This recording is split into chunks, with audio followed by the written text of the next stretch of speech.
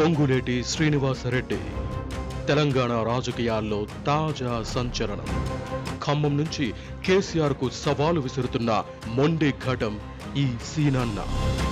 తనను నమ్మించి మోసం చేసిన కేసీఆర్ తెలంగాణను ఎలా దోచుకుంటున్నారో త్వరలో ఆధారాలతో సహా బయట పెడతానని అంటున్నారు. తన మాజీ బాస్ జగన్ ఫోన్ చేసిన లెక్క చేయని కేసీఆర్ కు కౌంట్ డౌన్ మొదలైందని, వచ్చే ఎన్నికల్లో డబ్బు అధికారం ఆయనను ఆదుకోవని నమ్మకంగానూ ఉన్నారు.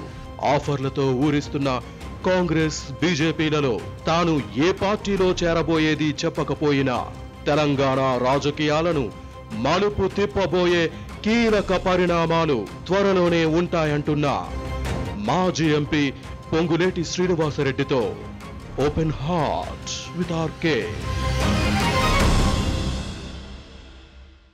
Welcome to open heart. నమస్తే శ్రీనివాస్ రెడ్డి గారు. నమస్కారం అండి. రాధాకృష్ణ. ఇప్పుడు ఏంటి స్వేచ్ఛావాయువులు పీల్చుకుంటాం ఫీలింగ్ వచ్చిందా, లేకపోతే నీళ్ళలోంచి ఒడ్డున పడిన చేపలాగా ఉన్నారా? ముందుగా ABN ఆంధ్రజ్యోతి ప్రేక్షక మహాశయులందరికీ నమస్కారం. తప్పకుండా స్వేచ్ఛావాయు అయితే వచ్చిందని అనుకుంటున్నా. చేప నీళ్ళల్లోంచి ఒడ్డు మీద పడ్డదని అయితే అనుకోవటం లేదు. ఓకే. ఎందుకంటే 2014లో నేను పార్లమెంట్ సభ్యుడైన తర్వాత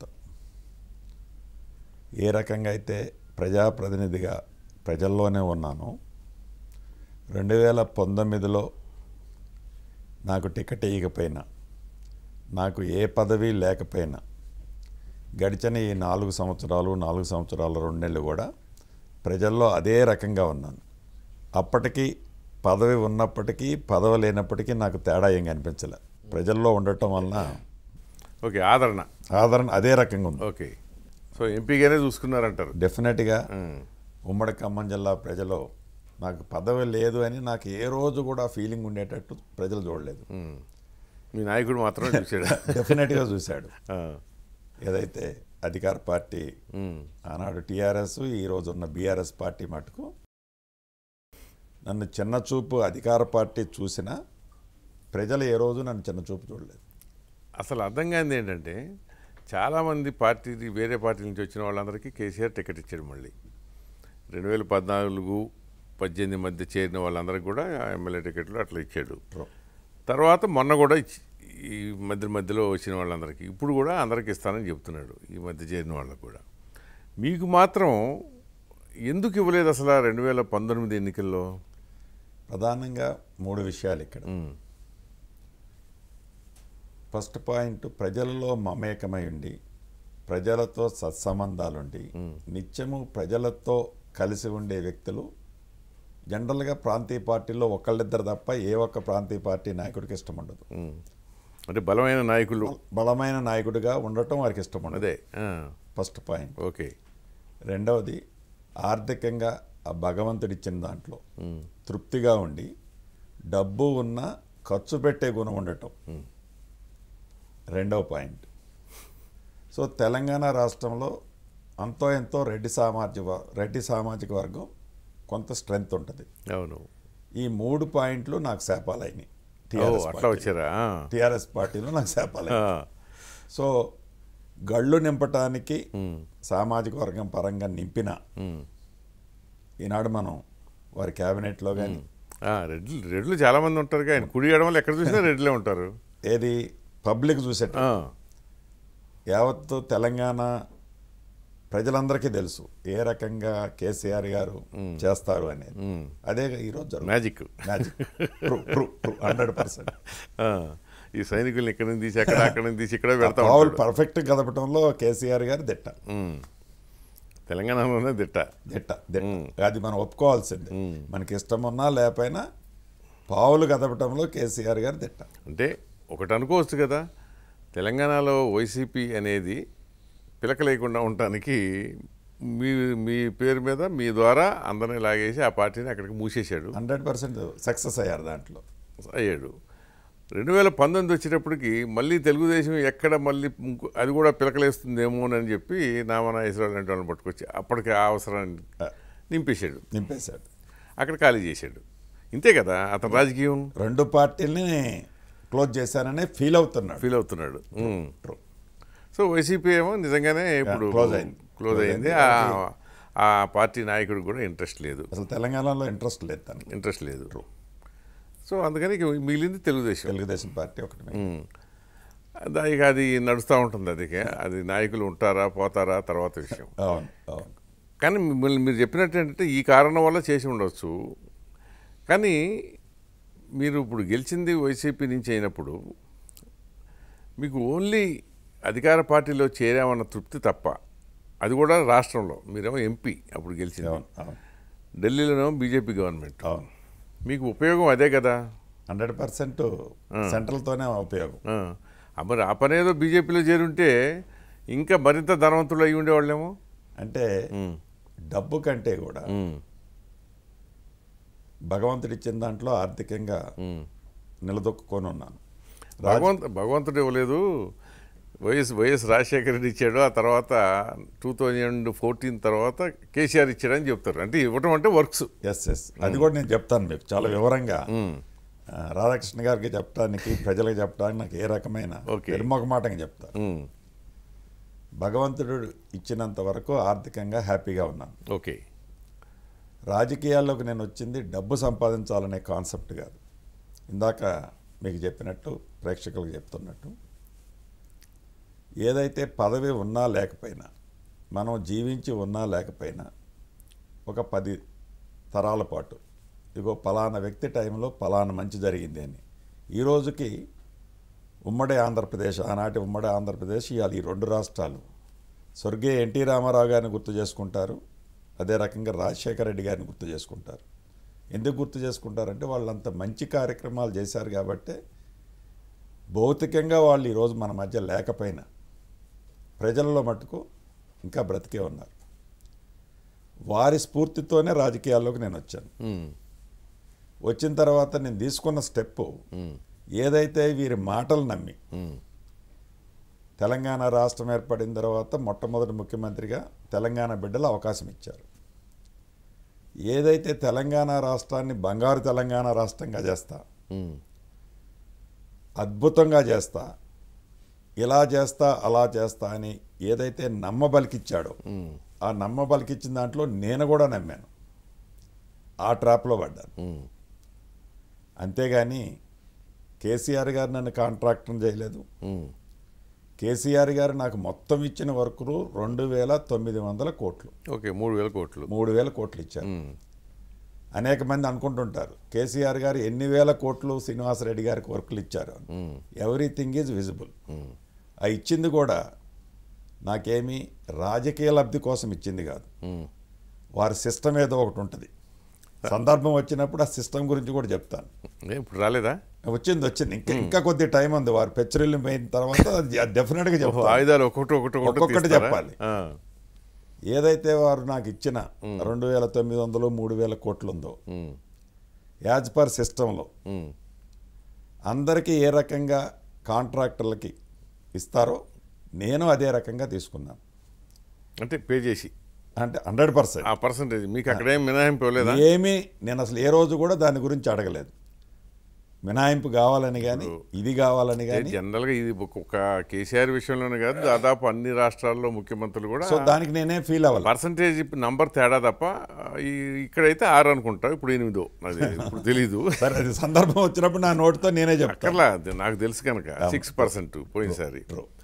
సో ఈ 6% సొంత పార్టీ వర్క్ ఇచ్చినప్పుడు, సొంత పార్టీ ఎమ్మెల్యేలకి ఎంపీలకి ఇచ్చినప్పుడు తీసుకోలేదని అంటారు. అతను 100% ఇచ్చిన వ్యక్తి కానీ పుచ్చుకున్న వ్యక్తి కానీ నాకు ఇవ్వలేదని అన్న సందర్భంలో నేను విత్ ప్రూఫ్స్తో చూపిస్తాను. Okay, number 1. అసలు ఇది దాలుగా మీరు ఇప్పుడు 6% ఇచ్చారంటే ఇదే పెద్ద సెన్సేషన్ కదా. సో నేనే కాదు.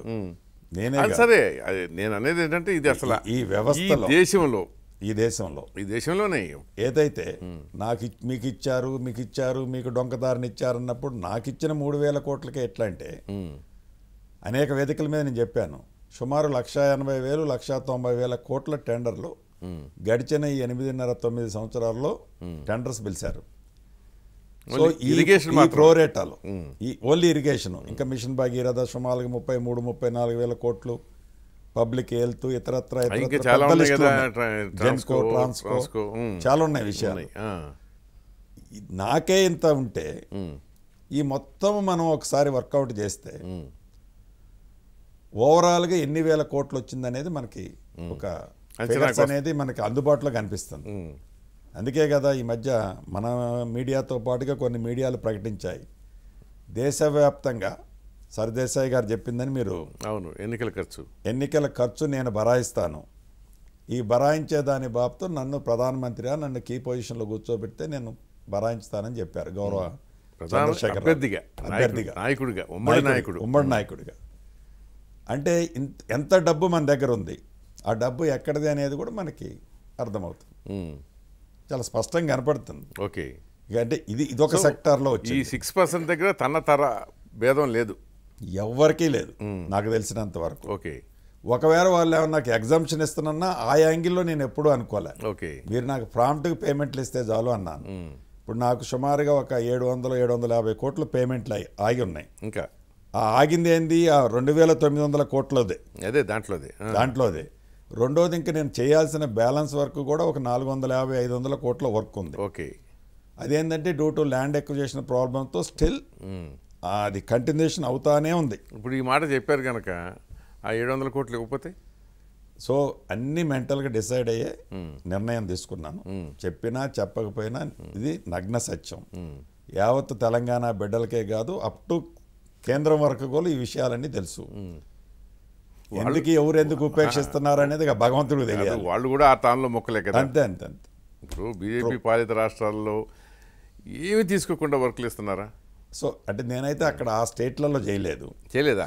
ఎక్కడ అంటే అది ఆ కాంపిటీషన్ టెండర్లు వేసుకున్నాం. ఓకే, కాంపిటీషన్ టెండర్లలో అసలు ఈ దేశంలో కాంపిటీషన్ టెండర్స్ ఉన్నాయా? గవర్నమెంట్ ఆఫ్ ఇండియా వర్క్ మాత్రమే ఉన్నాయని చెప్పి దాన్ని కూడా మీకు ఒక ఎగ్జాంపుల్ సందర్భం తెచ్చారు కాబట్టి చెప్పాలి. సో నేను ఈ జనవరి 1 తర్వాత ఏదైతే ఈ రాష్ట్ర ప్రభుత్వం మీద ప్రజలకు చేస్తున్న ఇబ్బందుల మీద చేసిన హామీలు, ఇచ్చిన హామీలు నెరవేర్చని దాని మీద అనేక సందర్భాలు అనేక ప్లాట్ఫారంల మీద మాట్లాడిన తర్వాత సీతారామంలో ఒక ప్యాకేజీ టెండర్ కాల్ఫర్ చేశారు. ఏది ఖమ్మం జిల్లాలో సీతారామ ప్రాజెక్టు సుమారుగా ఒక 310 కోట్లు 308 కోట్లు. మొట్టమొదటిసారి ఆ సీతారామ ప్రాజెక్టులో కాంపిటీషన్ టెండర్ మేము వేసాం. అంటే మా కుటుంబానికి సంబంధించిన కంపెనీ అర్థమైంది వేస్తే మిగతా ఇద్దరు 4.8 4.9 ఎక్సెస్లు వేశారు. మేము 1% నియర్లీ లెస్ వేసాం. అధికారులు ప్రైస్ బిడ్ ఓపెన్ చేశారు. యాక్సెప్టేషన్ ఇచ్చే టైంలో పొలిటికల్ ఇన్వాల్వ్మెంట్ అయ్యి శ్రీనివాస్ క్యాన్సిల్ చేయడానికి ప్రిపేర్ అవుతున్నారు. షార్ట్లీ నాకు తెలిసి అయిపోతుంది. ఈ రోజు నిన్న ఏమైనా అయిందా, అవ్వచ్చు కూడా క్యాన్సిల్. అంటే that is the system of the Telangana tenders. ఎవరన్నా వ్యక్తులు ఎప్పుడన్నా టెండర్ వాళ్ళ స్కెచ్ గీసిన దాంట్లో నుంచి మీరు ఏంటంటే రాజకీయంగా విభేదిస్తున్నారు కనుక మీరు వేశారు. ఎస్, ఓన్లీ బిజినెస్ పీపుల్ అయితే వేయరు. పైగా వేసే ప్రసక్తే లేదు. అంతే. వేస్తే ఇక్కడే కాదు, దీని ప్రకంపనలు దేశవ్యాప్తంగా ఉంటాయి. ట్రూ. ఇంకొక స్టేట్లో కూడా ఆ కంపెనీకి రానిచ్చే ప్రసక్తి ఉండదు. అది పరిస్థితి అన్నమాట. అంతేగాని వీళ్ళు ఇచ్చే వర్కుల కోసమో వీళ్ళు నన్ను ఏదో ఆర్థికంగా ఏదో నిలదొక్కునేటట్టు చేస్తారంటం కోసమో నేను టీఆర్ఎస్ పార్టీలో చేరింది కాదు. ఓకే, కేవలం ఈ రాష్ట్రంలో మంచి చేస్తారు అని నమ్మి, వారి మాటలు నమ్మి మనం టీఆర్ఎస్ పార్టీలో జాయిన్. ఓకే, మీకు రాజకీయంగా అసలు యాక్చువల్గా గురువు తుమ్మల నాగేశ్వరరావు కదా?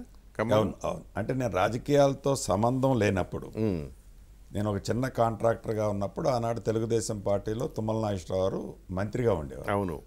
మాది అదే నియోజకవర్గం కాబట్టి, సత్తుపల్లి కాబట్టి నేను ప్రత్యక్ష రాజకీయాల్లో ఎప్పుడు ఉండేవాడిని. అవును. పరోక్ష రాజకీయాల్లో తప్ప.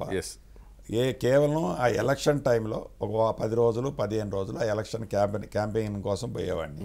తర్వాత మళ్ళీ నేను ఎప్పుడు మళ్ళీ నా పని ఏదో నేను చూసుకుంటుండేవాడిని. ప్రత్యక్ష రాజకీయాల్లో కానీ ఎప్పుడన్నా నేను కాంటెస్ట్ చేయటం కానీ ఏది 2014 ముందు ఎప్పుడు జరగలేదు. కానీ హెల్ప్ చేసేవాడు నాగేశ్వరరావు మీకు, చేయగలిగేది కాన్స్టెన్సీ వ్యక్తిని కాబట్టి 100% నాకు సహకరించేవాడు. అది యథార్థం. అప్పుడే చిన్న కాంట్రాక్టర్ నేను, చిన్న అదే అప్పుడే బిగినింగ్ చెప్పేది. More than 25-27 years back. Correct. Yes. 100%. అతను తెలుగుదేశం గవర్నమెంట్లో మంత్రిగా ఉన్నప్పుడు అప్పుడు చిన్నతర నీటిపారుదల శాఖ మంత్రి ఏదో ఉన్నారు. అవును ఆ టైంలో నేను చెప్పాను. అది ఎన్టీఆర్ క్యాబినెట్లో. ఎన్టీఆర్ క్యాబినెట్ అది స్వర్ణయుగం కదా. అదే అంటున్నా. అప్పుడు ఎవరు అంటారు. అవును, అప్పుడు ఆ వర్కులు కూడా ఎంత ఉంది చేయదు. వాల్యూ అది 10 లక్షలు, 10,000, 20,000. ఇప్పుడు అది కూడా కాదు, ఈ మోడల్ లేదు అప్పుడు. ఎట్లా అసలు ఇన్వాల్వ్మెంట్, ప్రభుత్వం ఇన్వాల్వ్మెంట్ ఏ రోజు ఉండేది కాదు. అవును, ఇట్స్ ట్రూ, కరెక్ట్ అది. సో ఆ తర్వాత రాజశేఖర రెడ్డి వచ్చిన తర్వాత కొంచెం మీరు అంటే రాజశేఖర రెడ్డి గారి టైంలో కూడా మా టర్న్ ఓవర్ మ్యాక్సిమం ఉంటే 100 crores బిలోనే ఉండేది. రాజశేఖర రెడ్డి గారి గవర్నమెంట్ ఎండ్లో, అంటే రాజశేఖర రెడ్డి గారు చనిపోవటానికి ముందు ఏదైతే నేను నవరత్నాల్లో కానీ దాంట్లో కానీ నేను క్వాలిఫై కాంట్రాక్ట్ని కాదండి. అవును, కాదు, వేరే వాళ్ళ దగ్గర మేము సబ్ కాంట్రాక్ట్ చేసేవాళ్ళు, వర్కులు చేశాము. ఆఫ్టర్ దట్ రాజశేఖర రెడ్డి గారు చనిపోయిన తర్వాత, చనిపోవడానికి జస్ట్ ముందు నుంచి ఓన్ కంపెనీని బిల్డప్ చేశాం. ఓకే, చేసి అట్లా క్రమేపీ అది ఒక రాత్రికి రాత్రి అయింది కాదు. ఇది 27-28 years కృషి ఈ రాఘవ కన్స్ట్రక్షన్ అనేది. ఇవాళది ఒక్కరోజుది కాదు. కరెక్టే. రాజశేఖర రెడ్డి ఆయా వరకు కూడా 100 కోట్లు అయినప్పుడు తర్వాత అమాంతంగా ఎట్లా పెరిగారు మరి మీరు? అంటే ఒక్కసారి 100 కోట్ల వరకు ఏ కాంట్రాక్టర్ అయినా ఎదగటం కష్టం. ఓకే, అక్కడ నుంచి గ్రోత్ ఫాస్ట్గా వస్తుంది. ఓకే, ఎలిజిబిలిటీ పెరుగుతూ ఉంటుంది. ఎలిజిబిలిటీ పెరిగేసరికి మీకు టెండర్ బిడ్డింగ్ ఎక్కువ చేయడానికి స్కోప్ ఉంటుంది. అట్లా పెరిగిందే తప్ప రాజశేఖర రెడ్డి గారిని కూడా నేను వర్కుల్లో, వ్యాపారంలో ఏ రోజు వాడుకోలే.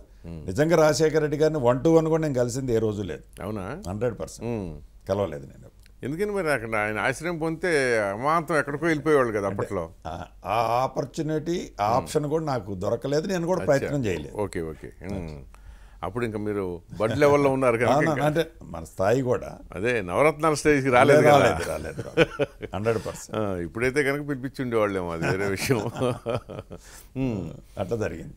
సో మీకు ఇప్పుడు ఈ బీఆర్ఎస్ ఈ అలవాటు అయిపోయి ఇన్నేళ్లుగా టీఆర్ఎస్ అనే బీఆర్ఎస్ వారు చేసుకున్నదే. అవును, ఏదైతే తెలంగాణ సెంటిమెంట్తో, తెలంగాణ ప్రజలతో, తెలంగాణ ముడిపడిపోయి ఉన్న తెలంగాణ రాష్ట్ర సమితిని బీఆర్ఎస్గా మార్చుకున్నారో అప్పటి నుంచే వారికి పతనం, కౌంట్ ఫాల్ స్టార్ట్ అయింది. సో మరి మీరు అంటే ప్రారంభ దశలో మీకు అండగా నిలబడిన తుమ్మలతో ఏమైనా డిస్కస్ చేశారా?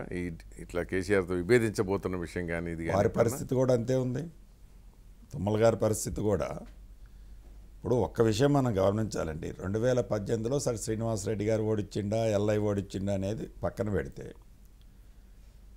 ఓడిపోయిన ప్రతి స్థానంలో ఏదైతే ఎస్పెషల్లీ ఖమ్మం జిల్లాలో 5 ఎమ్మెల్యేలని అక్కడ ఎవరైతే ఓడిపోయారో వాళ్ళని పక్కన పెట్టేసి గెలిచిన వాళ్ళని వేరే పార్టీ నుంచి రెడ్ కార్పెట్ వేసి స్వాగతించారు. అది ఎంతవరకు పద్ధతి అనేది ఒక నిమిషం పక్కన పెడితే, తర్వాత ఓడిపోయిన ఏ ఒక్క ఎమ్మెల్యేని కానీ, ఏ ఒక్క ఇతర పొజిషన్లో ఉన్న వాళ్ళని కానీ ఏ పొద్దు ఎంటర్టైన్ చేయకపోగా వారికి అన్ని అవమానాలే. సరే నిన్న ఈరోజు ఈ 2 నెలల నుంచి నేను బయటకు వచ్చిన తర్వాత మళ్ళీ లేని పరిణామం ఇంకొకరికి ఉపయోగపడుతుంది. అది పక్కా మీకు తెలియదు కాదు. అవును, అది ప్రేక్షకులు కూడా ఎస్పెషల్లీ ఖమ్మం జిల్లా ప్రజలు చాలా చైతన్యవంతం. అవును, అది దాన్ని స్పెసిఫిక్ కూడా చూస్తుంటారు. అవును, సో వారికి ఉపయోగపడుతుందేమో అనుకుంటున్నాను నేను. ఇంకా పడ్డదా లేదా అనేది it's too early to say. పడుతుందేమో అని నేనైతే అనుకుంటున్నాను. ఇప్పుడు మీరు మాట్లాడితే మోసపోయాము అంటారు, కేసీఆర్ మాటలు నమ్మి కేసీఆర్ చేతుల్లో మోసపోయామని అంటుంటారు చాలామంది. ఈ పరిస్థితి వచ్చిన వాళ్ళు అంటుంటారు, కరెక్టే. ఇప్పుడు నాకు అర్థం కాదు ఏంటంటే, ఇన్ని సంవత్సరాల తర్వాత ఉద్యమం దశలో ఇట్లా చాలామంది బయటికి వెళ్ళిపోయారు. అసలు ఆలయ నరేందర్ దగ్గర నుంచి మొదలుపెట్టారు. కరెక్ట్. తర్వాత విజయశాంతి కానీ వీళ్ళంతా ఏంటంటే ఆయనతో ప్రయాణించి, కోదండరామ్ గారు కానీ లేకపోతే జయశంకర్ గారు, ఆయనేమో రాష్ట్రం వచ్చాక బయటికి పోవాల్సి వచ్చింది. కోదండరామ్ అది జరిగింది.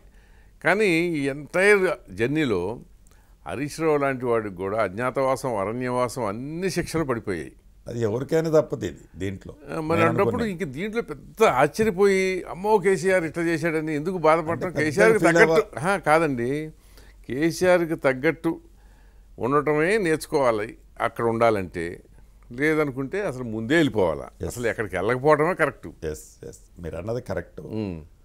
అంటే నేను అనేది కూడా నష్టపోయామని వారేదో చేయాలనో మోసపోయామన్న దానికంటే కూడా రాబోయే జనరేషన్కి ఉన్న లీడర్లకు కూడా, అరే నాయన నాలాంటోడికి పరిస్థితి ఇదైంది, భవిష్యత్తులో మీ పరిస్థితి కూడా ఎవరికైనా జరగదు. ఇప్పుడు మీరు ఇంటర్నల్గా ఏదైతే అనుభవిస్తున్నారో భవిష్యత్తులో మటుకు డెఫినెట్గా అదే ట్రెండ్ సెట్ ఉంటుంది. అసలు భవిష్యత్ అనే లేదు, వర్తమానంలో కూడా అంతే ఉంటుంది అనేది నేను వాళ్ళకి ఇండికేషన్ ఇవ్వడం కోసం. ఎవరికి ఎప్పుడు ఏదో అతనికి ఏంటంటే అతను ఈజ్ ఏ పక్క పొలిటీషియన్ అండి, ట్రూ పొలిటీషియన్ ఒప్పుకుంటా. ఆ పూట శ్రీనివాసరెడ్డి అవసరం అయితే శ్రీనివాసరెడ్డి ఇంటికి వస్తాడు, రాధాకృష్ణ అవసరం అయితే రాధాకృష్ణ ఇంటికి వస్తాడు, ఇంతవరకే. కానీ ఇక మిగతా ఏ బంధం ఉండదు అతను, ఉండదు. టోటల్గా అది బంధమే. అది తెలుసుకోకపోవటం ఒక రకంగా మీ బోటి వాళ్ళకి అజ్ఞానమే. మిస్టేక్ మాదే అంటారు, మిస్టేక్ అనట్లే. అదే కదా, నేను మొన్న ప్రెస్ మీట్లో కూడా మీ నిజ స్వరూపం తెలుసుకోకపోవటం మా తప్పు అన్నాను. వారిని తప్పు పట్టలేదు. కరెక్ట్. గౌరవనీయుల్ని వారిని తప్పు పడతాం మేము. గౌరవనీయులే ఎప్పటికీ ప్రాతకాల స్మరణీయుడు.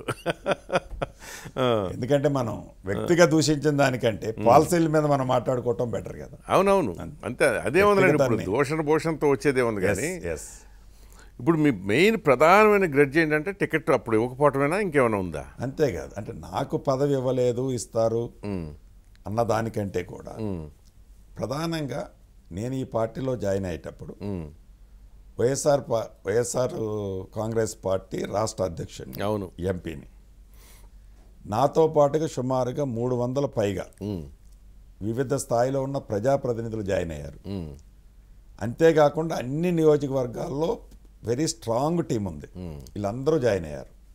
జాయిన్ అయిన తర్వాత దగ్గర నుంచి కూడా ఆ రోజు నుంచి కూడా కౌంట్ డౌన్ మొదలైంది మీకు, మా టీం అందరికీ. అదే ఈ కౌంట్ డౌన్ మొదలై ఎట్లా రాజకీయంగా వీళ్ళని ఇబ్బంది పెట్టాలి, ఆర్థిక వనరుల మీద ఎలా ఇబ్బంది పెట్టాలి, పోలీసు వ్యవస్థతో ఎన్ని కేసులు పెట్టాలి, ఇది టార్గెట్. నేను ప్రజాప్రతినిధిగా ఉన్నా ఇబ్బందులు పెడుతున్నారు. నేను ఉన్నా కాబట్టి అంతో ఎంతో ఆ ఎస్పీ గారినో కలెక్టర్ గారినో ఇతరత్రో డైరెక్ట్గా నేను పోయి కొట్లాడో వాళ్ళని ఆ కేసులన్నీ విత్డ్రా చేపిస్తుండేవాడిని. ఓకే. మరీ ఇక నేను పార్లమెంట్ సభ్యుడు దిగిన తర్వాత ఇక ఇలా అరాచకానికి అద్దులు లేకుండా అయిపోయింది. That is the main reason. Okay. అంటే ఏంటి, ఇప్పుడు పార్టీ అంటే ఎట్లాగో మూసేశారనుకోండి, మరి మిమ్మల్ని ఇంకెందుకు బలహీన చేసి వచ్చేదేంటి అతనికి? అంటే ఒక్కటే, టోటల్గా రాజకీయంగా ఇటువంటి శక్తివంతుడు ఉంటే నాకు ఎప్పుడైనా ఇబ్బంది. అంటే భూస్థాపితం చేయాలి రాజకీయంగా. రెండు విషయాలు, ఇప్పుడు టీఆర్ఎస్ వాళ్ళు తిట్టుతోంది కూడా కొద్దిగా నిన్న మొన్న కూడా ధనబలంతో కన్ను మిన్ను కానకుండా బిహేవ్ చేస్తున్నాడు శ్రీనివాసరెడ్డి అంటున్నారు. మీకు ప్రజాబలం లేదు, ధనబలమే అని, అంతేనా? వాళ్ళు ప్రజాబలం ఉందా బలం ఉందా అనేది రేపు ప్రజాక్షేత్రంలో తప్పకుండా తెలుస్తుంది. ఓకే. ధనబలమే ఉండుంటే నేనేం అధికారంలో లేను, ప్రభుత్వం నాది కాదు, నేను మంత్రిని కాదు, ఎమ్మెల్యేని కాదు, ఎంపీని కాదు, అన్ని మాజీలనే. అవును. ధనబలం ఉందంటే నా దగ్గరే ధనబలం ఉందంటే మీరు ప్రజాప్రతినిధులుగా మీరు చేసిన స్కాములు మీ దగ్గర ఉన్న డబ్బుతో పోలిస్తే నా దగ్గర ఉన్న డబ్బు నథింగ్. మీరు ఆ యాంగిల్లో మాట్లాడాల్సి వస్తే. రెండోది, ధనబలంతో ఎర్రవేగుతున్నామనంటే నన్ను చూసి మీరు అంత షేక్ అవ్వాల్సిన అవసరం లే. ఒక్కడిని నేను ఇటు పక్క నుంచోని ఉన్నాను, మీరు మొత్తం కౌరవ సైన్యంలాగా చుట్టూ మాట్లాడుతున్నారు, ప్రజలు గమనిస్తున్నారు. మీరు మాట్లాడేది ఎంత పద్ధతిగా ఉందో, ఎన్ని నిజాలు చెప్తున్నారో ఎన్ని అబద్ధాలు చెప్తున్నారో అర్థమవుతుంది. మీరు ఒక 15-20 మంది నా ఒక్కడి మీద మీరు బాణాలు ఎక్కువ పెట్టేస్తున్నారు. ఏమీ కాదు, ప్రజాబలం నాకు ఉందా లేదా, ప్రజలు నా పక్షాన ఉన్నారా లేదా అనేది టైం వచ్చినప్పుడు డెఫినెట్గా చూపిస్తారు. అదే ఉమ్మడి ఖమ్మం జిల్లా నుంచి ఒక్కళ్ళను కూడా బీఆర్ఎస్ తరఫున అసెంబ్లీ గేట్ దాకా రానివ్వను అని అనటం అతని గర్వానికి నిదర్శనం.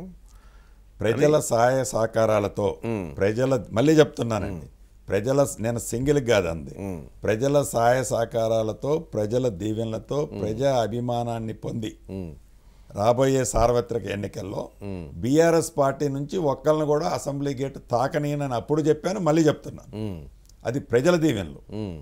శ్రీనివాసరెడ్డి అనే ప్రజల అభిష్టం 100% ప్రజా అభిప్రాయం. సర్వే చేయించారా మీరు? 100% సర్వే కదండి. వీళ్ళు చేసే అరాచకాలు, పదవి ఉంది కదా అని, అధికారం ఉంది కానీ ఎలా దుర్వినియోగం చేసి సామాన్యులను కొల్లగొడుతున్నారో, దౌర్జన్యాలు చేస్తున్నారో, ఎన్ని ఇబ్బందులు పెడుతున్నారో ప్రత్యక్షంగా రోజు ప్రజల్లో ఉండే నాకు తెలుసు.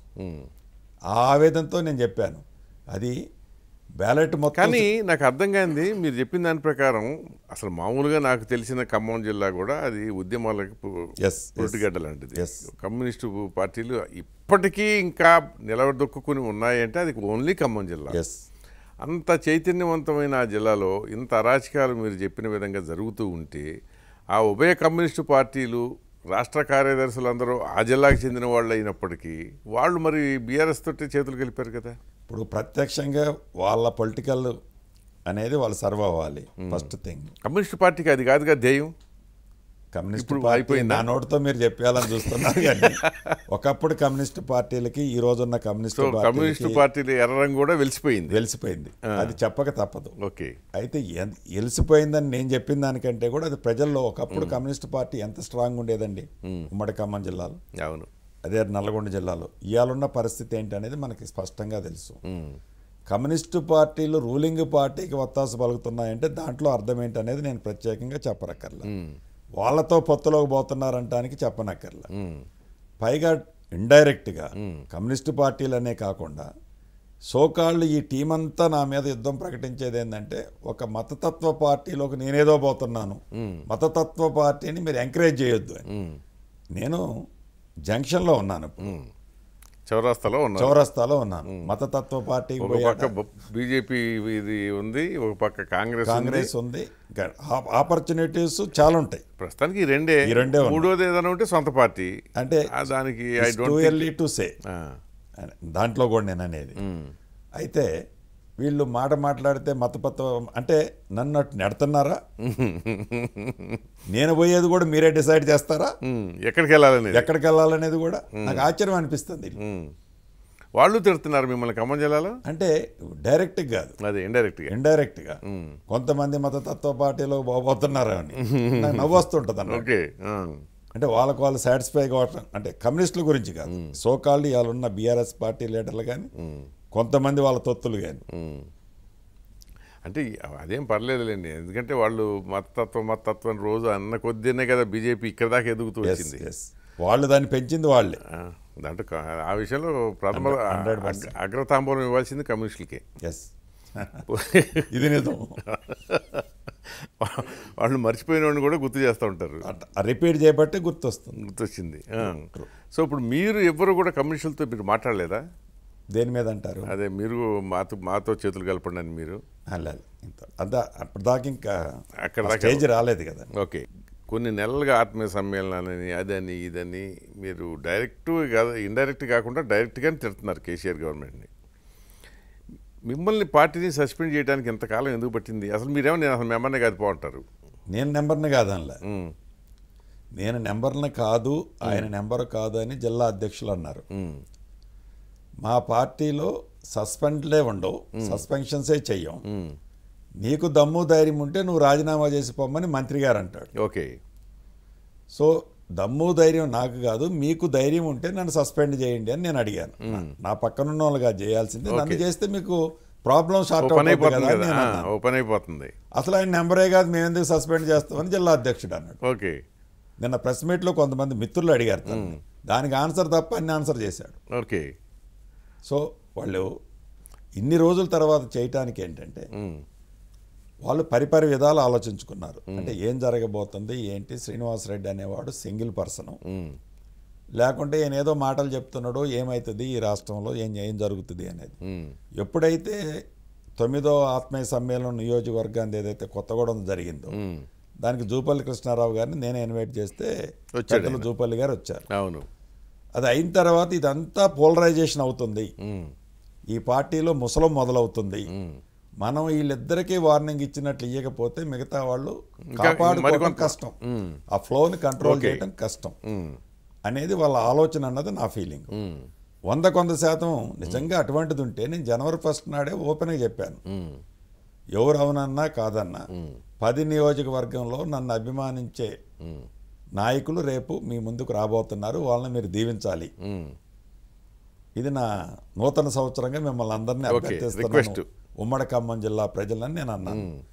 అంటే అదే ఆ రోజున వాయిస్ అంటే మీకు అర్థమైంది కదా. అవును, అదే కదా. నేను అక్కడ నుంచి నేను ఓపెన్గా మొదలుపెట్టాను. మీరు ప్రజలకు చేస్తున్న ఇబ్బందులు, ఇచ్చిన హామీలు ఎన్ని నెరవేర్చారు, టీఎస్పీఎస్సీ పేపర్ లీకేజ్ దగ్గర నుంచి మొదలెడితే చేస్తున్న కార్యక్రమాలు అన్నిటినీ నేను క్వశ్చన్ చేసుకుంటూ వచ్చాను. అప్పుడు ఎప్పుడూ గుర్తు రాలే. ఓకే, జూపల్లి గారు ఎప్పుడైతే అక్కడికి వచ్చిండో అప్పుడు గుర్తొచ్చింది, ఓహో వీళ్ళందరూ మన పార్టీ వాళ్ళే కదా అని. ఈవెన్ జూపల్లి గారికి కూడా వారు చెప్పారు, వారికి సభ్యత్వ పుస్తకాలు ఇక 3 సంవత్సరాలు. సో ఆయన సభ్యుడు కాదు, అంటే సభ్యుడు కాదని, అవునా కాదా వాళ్ళనే తెలుసుకోమని జూపల్లి గారు అంటాడు. అదేలే, అది అర్థమైంది నాకు. ఎందుకంటే ఆయన మరి పుస్తకం ఇవ్వకపోతే మరి సభ్యత్వం కట్టి రెన్యూవల్ చేసుకోలేడు కదా. అవును, అప్ టు జనవరి వరకు కూడా అన్ని పార్టీ మీటింగ్లకి నన్ను సభ్యుడిని కానీ ఎందుకు పిలిచారు నేను అడిగాను. సభ్యుడినే కానప్పుడు మీ ప్రతి ఫ్లెక్సీలో ప్రతి యాడ్లో నా ఫోటో ఎందుకు పెట్టుకుంటున్నారు, ఎందుకు మీటింగ్లకు పిలుస్తున్నారు, ఏం కథ అంటే దానికి ఆన్సర్ లేదు. కానీ ఇవాళ రేపు ఈ అధికారంలో ఉన్న వాళ్ళ నియంతృత్వ పోకడలు పెరుగుతున్నాయి. ఢిల్లీ నుంచి గల్లీ దాకా అదే పరిస్థితులు ఉన్నాయి. తెలుగు రాష్ట్రాల్లో చూస్తానున్నాం, 2 రాష్ట్రాల్లో కూడా. కేసీఆర్ది ఇంకా బయటపడకుండా గుంభనంగా అక్కడ కూర్చుని ఆ ప్రగతి భవన్లోనే వేస్తూ ఉంటాడు మంత్రాంగం. భయం ఇట్లా నాకు ఇంత వ్యవస్థ, ఇంత డబ్బు, ఇంత సామ్రాజ్యాన్ని నిర్మించుకున్నాను, డిస్ట్రాయ్ చేస్తాడేమోనని. ఇప్పుడు ఒక్కటండి, మీరు అన్నది చాలా వ్యాలిడ్ క్వశ్చన్. నీకు డబ్బు కావాలన్నా లేకుంటే ప్రజాశ్రేయస్ కోసం ప్రజల్లోకి వచ్చావు, ఇది కావాలని అన్నప్పుడు నాకు ప్రజాశ్రేయస్ కోసం వచ్చాను, ఇదే కావాలని కోరుకుంటా. చాలా నాకు క్లారిటీగా ఉంది, తెలుసు. ఓకే, నాకు ఆగస్టు నా కూతురు మ్యారేజ్ అయిపోయిన తర్వాత ఆగస్టు బిఫోర్ 1 మంత్ నుంచి నా పేమెంట్స్ అన్నీ వాళ్ళు చేశారు. ఇంకా ఏదన్నా చేస్తారు, ఇంకేదన్నా చేస్తారు. వరస్ట్లో టాప్ చేయగలిగేది ఏందన్నది మీకు తెలియంది కాదు. మెంటల్లీ వాళ్ళు ఏం చేసినా ప్రిపేర్ అయ్యాను, నేను అయి ఉన్నాను. ఎంక్వైరీ చేయొచ్చు, ఏం వేసినా సిద్ధంగా ఉన్నాం. మీరు చేసిన వర్క్స్ సబ్స్టాండర్డ్గా ఉన్నాయనొచ్చు, మొత్తం చేయొచ్చు. అది నేను ఎంబుక్ రికార్డ్ చేయలే, వాళ్ళు చేస్తారు. మీ ప్రజాప్రతినిధులు ఎంబుక్, మీ అధికారులు ఎంబుక్ రికార్డ్ చేశారు. అవును, లేకుంటే నేను పేమెంట్ ఏది మీ దగ్గర నుంచి లాక్కోలే, మీరు ఇచ్చారు.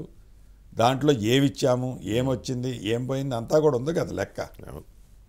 కానీ మరి ఆయన జాతీయ రాజకీయాల్లోకి వెళ్తానన్నాడు. ఆయన అక్కడ కీలక పాత్ర పోషించబోతున్నట్టుగా వాళ్ళు ప్రచారం చేసుకుంటున్నారు.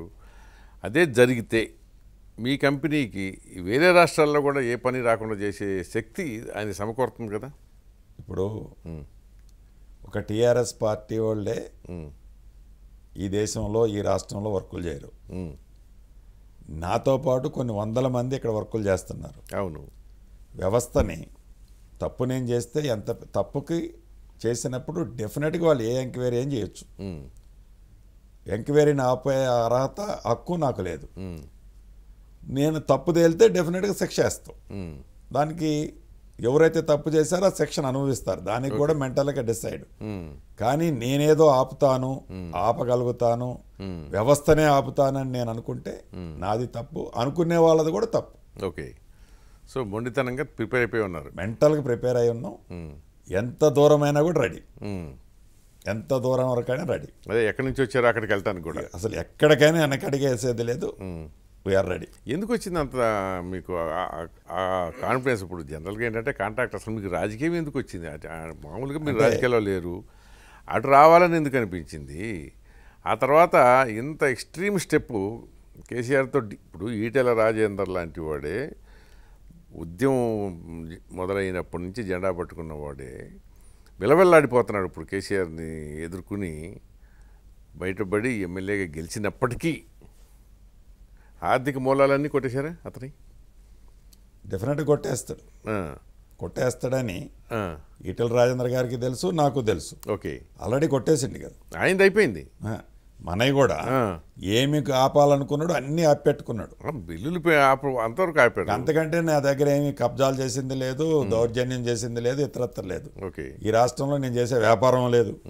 ఇప్పుడు వ్యవస్థ మనమే ఫైనల్ కాదు కదా. రాజు కంటే మొండివాడు గనుడు అంటారు. డెఫినెట్గా మీరు ఒక తప్పు చేస్తే డెఫినెట్గా ఒక తప్పు చేయనిస్తాము, డెఫినెట్గా దాన్ని ప్రజాక్షేత్రంలోనే చూపిస్తాను, దేన్ని వదిలిపెట్టను అన్నిటికీ. అట్లా ఆ రకంగా మెంటల్గా మామూలుగా ఊళ్ళల్లో అంటుంటారు బొడ్డుకు మైసరాసి కూర్చుంటాడని ఆ టైప్ అయిపోయారు. అంతకంటే కూడా అంతే కదా, తెలంగాణ బిడ్డ, తెలంగాణలో ఉండే ఏ వ్యక్తి అయినా ఆత్మాభిమానము, ఆత్మ గౌరవాన్ని కోరుకుంటాడు. ఒక పూట తిండి లేకపోయినా కూడా అది అన్డౌటెడ్లీ కోరుకుంటాడు. ఎప్పుడైతే అది మనం మిస్ అవుతామో మనం మిస్ అయ్యామని బలంగా మనసులో ఫీలింగ్ వచ్చిందో డెఫినెట్గా అది అది ఉంటే పోతే అంటే టీఆర్ఎస్ ఒకవేళ నిజంగా మీరు ఇందాక అన్నట్లు ఎప్పుడు కేసీఆర్ గారే అంటుంటాడు, పొట్టోడిని పొడుగోడు కొడుతుంటాడు, పొడుగోడిని పోచమ్మ కొడుతుందని. నేనేమంటానంటే పొట్టోడిని పొడుగోడు కొడుతుంటాడు, పొడుగోడిని ఆ పైయోడు కొడతాడు అంటున్నా. అవును. సో ఇప్పుడు దేవుడు మీద భారం దేవుడు కొడతాడా, కేంద్రం కొట్టుద్దా అని మనం చూస్తూనే ఉంటున్నాం. కొన్నిట్లలో చూసినాం, భవిష్యత్తులో కూడా చూడబోతాం. ఓకే, ఇప్పుడు మీకు కేంద్రం మీద నమ్మకం ఉంది. కొట్టుకు పోదు కదా ఈ కేసులన్నీ. నేను చేసింది, నాతో చేపించింది, చేయబోయింది అంత కంపేర్ చేసుకుంటే చాలా ఉన్నాయి కదా లిస్టు. సో దానికి కూడా మీరు అటు నుంచి కూడా బాణాలు వేయడానికి సిద్ధంగా ఉన్నారు. నేను వేయక్కర్లేదు, ఎందుకంటే నాలాగా నష్టపోయిన వాళ్ళు 100 మంది ఉన్నారు.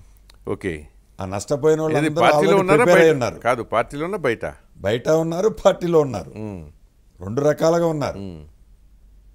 ఇప్పుడు ఏదో మోనోపాల్ చేద్దామని ఎవరు అనుకున్నా కూడా అది రాజకీయంగా అన్ని రకాలుగా వారికే నష్టం. ఇప్పుడు ఒకటి చెప్పండి, ఆత్మగౌరవం గురించి మీరు మాట్లాడారు కదా, ఉద్యమం వరకు అదే ప్రధానమైన అంశం. ఎస్, తెలంగాణ ఆత్మగౌరవం అనేది. కానీ కేసీఆర్ గురించి, కేసీఆర్ పార్టీ వ్యవహారాలన్నీ ఎవరు గమనించినా అక్కడ ఆత్మగౌరవం గురించి ఆశించటం అనేది అత్యాశ అనే అభిప్రాయం ఉందా లేదా? 100% మేము. మరి మీకేముంది? ఇప్పుడు మిగతా వాళ్ళకు కూడా పెద్ద ఏదో ఆత్మగౌరవం ఉందని కాసేపు అక్కడ నటించేస్తే పని అయిపోతుంది. ఆ నటన మన కుదరకే కదా, ట్రైనింగ్ అవ్వపోయారా? అది సాధ్యపడుతుంది. పుట్టుకతో వచ్చింది ఎట్లా పోతుంది? ఓకే, పుట్టుకతో వచ్చింది పోదు కదా. నటన చేయటం మనకు సాధ్యపడదు, నటించడం వారి చేత అవుతుంది. ఓకే, బలికించడం వారి చేత అయింది, నమ్మటం మన వంతు అయింది. పొంగులేటి సుధాకర్ రెడ్డి మీకు కజినా? పెద్దనాన్న చిన్నాన్న పిల్లలు. అదే మీరు అన్నదమ్ముల పిల్లలు? మీరు ఫస్ట్ కజిన్స్. అదే ఫస్ట్ కజిన్సే. మీ పెదనాన్న కొడుకు అంటే పెదనాన్న కొడుకు. మీ పెదనాన్న కొడుకు. ఎస్. అతను మరి బీజేపీలోకి వెళ్ళినప్పుడు మిమ్మల్ని ఎప్పుడు అనలేదా? ఎందుకు అక్కడ కూర్చుని కొనుక్కుంటూ అక్కడ తిరుగుతావు, బీజేపీలో చేరి అనలేదా మరి? అంటే ఒక్కొక్కరిది ఒక్కొక్క అది సరే, అది రూట్ మ్యాప్ ఉంటుంది. సో సుధాకర్ రెడ్డి గారు చెప్పారని నేను పోవటము, నేను చెప్పారని సుధాకర్ రెడ్డి గారు రావటం అనేది జనరల్గా ఉంటుందని నేను అనుకోను. ఓకే సార్, సుధాకర్ రెడ్డి గారు ఏదో 1-2 అకేషన్లో కలిసినప్పుడు ఇన్వైట్ చేశారు, కానీ ప్రజలకి అభిష్టానికి అనుకూలంగానే నేను మూవ్ అవ్వాలన్న థింకింగ్లో ఉన్నాం. అంతేగాని సుధాకర్ రెడ్డి గారు పిలిస్తే పోవటమో, పిలవకపోతే పోకపోవటం అన్నది జరగదు. కానీ మీరు కేటీఆర్కి దగ్గర క్లోజ్గా ఉండే సర్కిల్లో మీరు కూడా ఒకళ్ళు మొన్నటిదాకా. కేటీఆర్ కూడా ప్రొటెక్ట్ చేయలేకపోయాడు మిమ్మల్ని. ఇందాక మీరు అన్నారు అసలు ఇన్ని రోజులు ఎందుకు ఉన్నారు, ఎట్లున్నారు, అప్పుడే నేను చెప్పాల్సి ఉన్నది. మీకు క్వశ్చన్ వచ్చింది. డెఫినెట్గా ఎప్పుడైతే 2019 అంటే నేను 2014 సార్వత్రిక ఎన్నికల ఫలితాలు రావటానికి ముందు, పోలింగ్ అయిన తర్వాత ఫలితాలకు కూడా ఒక 17-18 రోజులు గ్యాప్ ఉంది, ఎక్కువ ఉంది. ఆ టైం నుంచే కేటీఆర్ గారు నాతో ఫాలో అప్ అయ్యారు. జగదీష్ రెడ్డి గారు, కేటీఆర్ గారు. మాకు కొన్ని సీట్లు తక్కువ అవుతాయి, మీరు ఒక 4-5 గెలవబోతున్నారు, మాకు సపోర్ట్ చేస్తే మీకు ఈ పార్టీలో సముచిత స్థానం ఇస్తామని చెప్పడం జరిగింది. అప్పటి నుంచి నాకు వారితో పరిచయం, కేటీఆర్ గారితో. సో వారు ఎంత తిరిగినా ఏమి చెప్పినా మోర్ దాన్ 2 years ప్లస్ నేను వెయిట్ చేశాను, వైసీపీలోనే ఉన్నాను. సో నాకు పదవి ఈయనప్పుడు కానీ, పదవి ఈయని తర్వాత నా మనుషుల్ని ఇబ్బంది పెట్టే సందర్భాల్లో కానీ, ఈ గడిచిన 4 సంవత్సరాలు 2 నెలల్లో కేటీఆర్ గారిని చూసే ఇన్ని రోజులు నేను ఈ పార్టీలో ఉన్నాను. ఓకే, అనేక సందర్భాల్లో మీ నాన్నను చూసి ఈ పార్టీలో లేను చెప్పారు అతనికి. కేటీఆర్ గారికే స్వయంగా చెప్పాను. మీరు నా గురించి తను సిన్సియర్గా, మనం ఇప్పుడు ఇవాళ బయటకు వచ్చిన ఒక వ్యక్తిని విమర్శించడం కరెక్ట్ కాదు. డెఫినెట్గా తను నన్ను ప్రొటెక్ట్ చేసిన మాట వాస్తవం. ఓకే, ప్రొటెక్ట్ చేశాడు కాబట్టి అన్ని రోజులైనా, ఆ ప్రొటెక్ట్ అంటే కార్యరూపం దాల్చకపోయినా అట్లీస్ట్ సిన్సియర్గా సీనన్నా నేను కాపాడుకుంటా, సిన్సియర్గా ట్రై చేసేవాడు. సక్సెస్ రేట్ 1% ఉండేది, సక్సెస్ రేట్ 1% ఉండేది. ఉన్నా కూడా దాంతోనే నన్ను ఏదో ఒక రోజు నాకు మంచి రోజు వస్తుంది, నీకు మంచి రోజు వస్తుంది అని అట్లా చెప్తుండేవాడు. ఓకే, సో ఏదోలే ఆయన వర్కింగ్ ప్రెసిడెంట్ అయ్యి కాబోయే ముఖ్యమంత్రి అన్న తర్వాత ఏదో ముఖ్యమంత్రి అవ్వకపోతాడని మీరు కూడా నమ్మి అట్లా కూడా 2-3 సార్లు ఇదిగో అవుతుండా అదిగో అవుతుండా అని అన్నారు కదా. అదే సో ఆయన ముఖ్యమంత్రి అయింది లేదు, మన ప్రొటెక్ట్ చేసుకున్నది లేదు. సో అది నష్టపోయాయి, ఆశలు కూడా ఆవిరైపోయాయి. సో అందుకని ఇక అతను గ్రూప్లో ఉండి అతను ఆశీస్సులు ఉండి కూడా చేయలేక తను నన్ను ప్రొటెక్ట్ చేయలేదంటే నాది తప్పండి. అదే అదే ఏకైక వ్యక్తి కేటీఆర్ గారు నన్ను ప్రొటెక్ట్ చేసే దాంట్లో మ్యాక్సిమం ట్రై చేశాడు. ఇప్పుడు ఇవాళ ఏదో మా జిల్లా నాయకులు తను ప్రొటెక్ట్ చేశాడు ఇది అది అంటే చేయలేదని నేను ఎప్పుడు అనలే. చేసిన రిజల్ట్ ఏంటి? కేసీఆర్ అభిప్రాయం ఏంటంటే అతను కానీ అతని సొంత మనుషులు కానీ తుమ్మల నాగేశ్వరరావుకి మంత్రి పదవి ఇచ్చి గౌరవించాం. పొంగులేటి శ్రీనివాస్ రెడ్డికి వర్క్స్ ఇచ్చాము, ఇతరత్ర గౌరవం ఇచ్చాము, పెద్దపేట వేసాము, అది వేసాము, ఇది వేసాము, గౌరవించాం. కానీ 2018 ఎన్నికల్లో వీళ్ళిద్దరూ కొట్టుకు చచ్చి వీళ్ళు గ్రూపుల్ని పెంచి ఆ జిల్లా మొత్తం ఆ జిల్లానేగా పోయింది. వాస్తవానికి ఆ జిల్లా పోవటానికి తెలుగుదేశం కాంగ్రెస్ కలవటమే ప్రధాన కారణం. నేను చెప్తాను మీకు, అది వాళ్ళ అభిప్రాయం. అది సో మీదే కారణమా టీఆర్ఎస్ ఓడిపోవటానికి? అది నాది కారణమా, తుమ్మల గారిది కారణమా, XYZ కారణమని ఏ రోజైనా ఎన్నికల ముందు కానీ ఎన్నికల తర్వాత కానీ మీరు ఒక్కటంటే ఒక్క రివ్యూ పెట్టారా? ఓకే, కూర్చోబెట్టింది లేదు. ఏ రోజు మీరు కూర్చోబెట్టలే, ఏ రోజు కూర్చోబెట్టాలనే ప్రయత్నం కూడా చేయలే. ఆ ఉమ్మడి ఖమ్మం జిల్లా ప్రత్యేక పరిస్థితులు ఉంటాయనేది ఈ తెలంగాణ రాష్ట్రంలోని ప్రజలందరికీ తెలుసు. ప్రత్యేకంగా అది కాంగ్రెస్ వర్సెస్ కమ్యూనిస్ట్ డిస్ట్రిక్ట్ బేసికల్గా ఒకప్పుడు. తర్వాత తెలుగుదేశం వచ్చిన తర్వాత తెలుగుదేశం కూడా ఒక స్ట్రాంగ్ టీం ఉంది, ఓటు ఉంది. అవును. సో ఎప్పుడైతే కాంగ్రెసు, తెలుగుదేశం, కమ్యూనిస్టులు వీళ్ళందరూ ఏకమయ్యారో అదే రకంగా కొంతమంది క్యాండిడేట్లు వాళ్ళకి అభివృద్ధో ఇతరత్రో దానికంటే కూడా ప్రజలతో వాళ్ళకున్న బంధం గ్యాప్, ఆ లింక్ తెగిపోవడంతో ఓటమికి కారణాలయ్యి. ఓకే, ఈ కారణాలని X ఓడిచ్చిండు, Y ఓడిచ్చిండు. నిజంగా Xఏ ఓడిస్తే X ఓడిచ్చిన వాడు అయితే అంటే శక్తిమంతుడు అని నువ్వు ఒప్పుకుంటున్నావు కదా, న్యాచురల్గా ఒప్పుకుంటున్నావు కదా. అంతే. మరి ఒప్పుకునేటప్పుడు ఆ Xఏ ఓడిచ్చిండు అని నువ్వు అన్నప్పుడు అదే రోజు నువ్వు సస్పెండ్ చేయాలి కదా. అవును. ఇవాళ అన్నీ అయిపోయా, నువ్వు నిజంగా అంత క్లారిటీ నీకుంటే ఆ రోజే సస్పెండ్ చేయాలి. కాదు, లేదు కూర్చోబెట్టి నువ్వు రివ్యూ చేసి తప్పు ఎవరిదని తెలిసి బాబు నువ్వు పూర్తిగా వెళ్ళిపోరా అనాల. నువ్వు 1 మ్యాన్ ఆర్మీ లాగా మీకు మీరే నిర్ణయం తీసుకొని ఎవడో 2-3 మాటలు చెప్పుడు మాటలు చెప్పారని దాన్ని కౌంట్ చేసి ఒక వ్యక్తిని నీ పార్టీకి సంబంధం లేదు ఏడనో గెలిచిన వాడిని తీసుకొచ్చి నీ పార్టీలో జాయిన్ చేసి తడిబట్టతో గొంతు కోసినమంటేనే నీకు కోపం వస్తుంది రాజకీయంగా. మరి అనుభవించోడికి ఎంత ఉంటుంది ఆవేదన, వాళ్ళ మనుషులకి ఎంత ఉంటుంది బాధ. కానీ మీరు చెప్పిన కల్చర్ అసలు టీఆర్ఎస్లో ఎక్కడుంది? ఒకవేళ ఒక జిల్లాలో విభేదాలు ఉంటే నాయకుల మధ్య కూర్చోబెట్టి వాళ్ళ మధ్య సార్ట్అవుట్ చేసే అనే విధానం అసలు టీఆర్ఎస్లో లేదుగా. నిజం కూడా ఈ రోజు కూడా అదే పరిస్థితి ఉంది. ఇప్పటికీ లేదు. బిఫోర్ జనవరి వరకు నేను చూశాను. సో రేపు డెఫినెట్గా ఈ థర్డ్ టైం ఎన్నికలకి ఏదైతే ఈ బీఆర్ఎస్ పార్టీ పోతుందో పోయే దాంట్లో ప్రతిపక్ష పార్టీలకైతే డెఫినెట్గా కలిసి వచ్చే అంశం అది. ఎందుకంటే చాలా జిల్లాల్లో కుమ్ములాటలు ఉన్నాయి, చాలా ఉన్నాయి అధికార పార్టీలో. ఇప్పుడు ఇందాక నేను చెప్పాను కదా 12 మందో కాంగ్రెస్ నుంచి, 2 తెలుగుదేశం నుంచి, ఒకరిని ఇండిపెండెంట్ నుంచి 15 మందిని జాయిన్ చేసుకున్నారు. అవును. ఈ 15 నియోజకవర్గాల్లో డెఫినెట్గా కొంపట్లు ఉన్నాయి. ఈవెన్ అదర్వైజ్ ఆల్సో ఇది కాకుండా ఇంకా ఏదైతే ఇప్పుడు కడిమగారు లాంటిది ఇతరత్ర ఇంకా ఇంకొక 15-20 ఉన్నాయి. అవును. 30 కనిపిస్తుంది కదా. 30 అయితే ఖచ్చితంగా కనిపిస్తాయి, పక్కా ఉన్నాయి. ఇంకా ఎక్కువే ఉన్నాయి, కొంతమంది బయటపడట్లే. అది ఇప్పుడు దగ్గరికి వచ్చే కొద్దీ బయటపడతారండి. యాక్చువల్గా చెప్పాలంటే 30 తప్ప అన్నీ ఉంటాయి. అంతే డెఫినెట్గా. ఈవెన్ అట్లా వస్తే ఇప్పుడు కేసీఆర్ దగ్గర కూడా కేసీఆర్ ఇక్కడి నుంచి వెళ్ళిపోతే మాకు ఖాళీ అవుతుంది అనుకునే వాళ్ళు ఉంటారు, ఆడ వెయిటింగ్ ఉంటారు. ఎప్పుడు ఎవరైనా రాజకీయాలు ఎదగాలనుకుంటారు కదా. అది పరిస్థితి. సో అందుకని అతను ఏదో పెద్ద కూర్చోబెట్టలేదు అని మీరేమి దానికి ఏదో పెద్ద ఫీల్ అవ్వాల్సింది ఏం లేదు. ఆయన అసలు ఎవరిని కూర్చోబెట్టడు, ఎప్పుడూ కూర్చోబెట్టలే. అవును, అంటే నేను పదవి కంటే కూడా గౌరవం కోరుకున్నాను, డబ్బు కంటే కూడా గౌరవాన్ని కోరుకున్నాను. ఇప్పుడు ఆయన పిలిచి మాట్లాడి ఉంటే ఏం చేస్తారు? ఇప్పటికైనా మాట్లాడితే అది స్టేజ్ దాటిపోయిందా? ఎప్పుడో దాటిపోయింది. అంటే ఎప్పుడు దాటిపోయిందని మోర్ దాన్ 1 year క్రితమే దాటిపోయింది.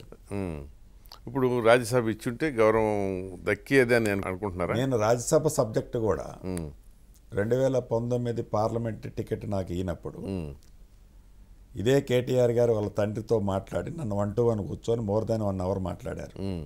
మాట్లాడినప్పుడు 2020లో వచ్చే అంటే నెక్స్ట్ ఇయర్లో వచ్చే రాజ్యసభ నీకు ఇస్తాము అన్నారు. ఎవరు? కేటీఆర్ ఇచ్చాడు. కేటీఆర్ అంటే తండ్రితో మాట్లాడొచ్చి మీకు చెప్పాడు.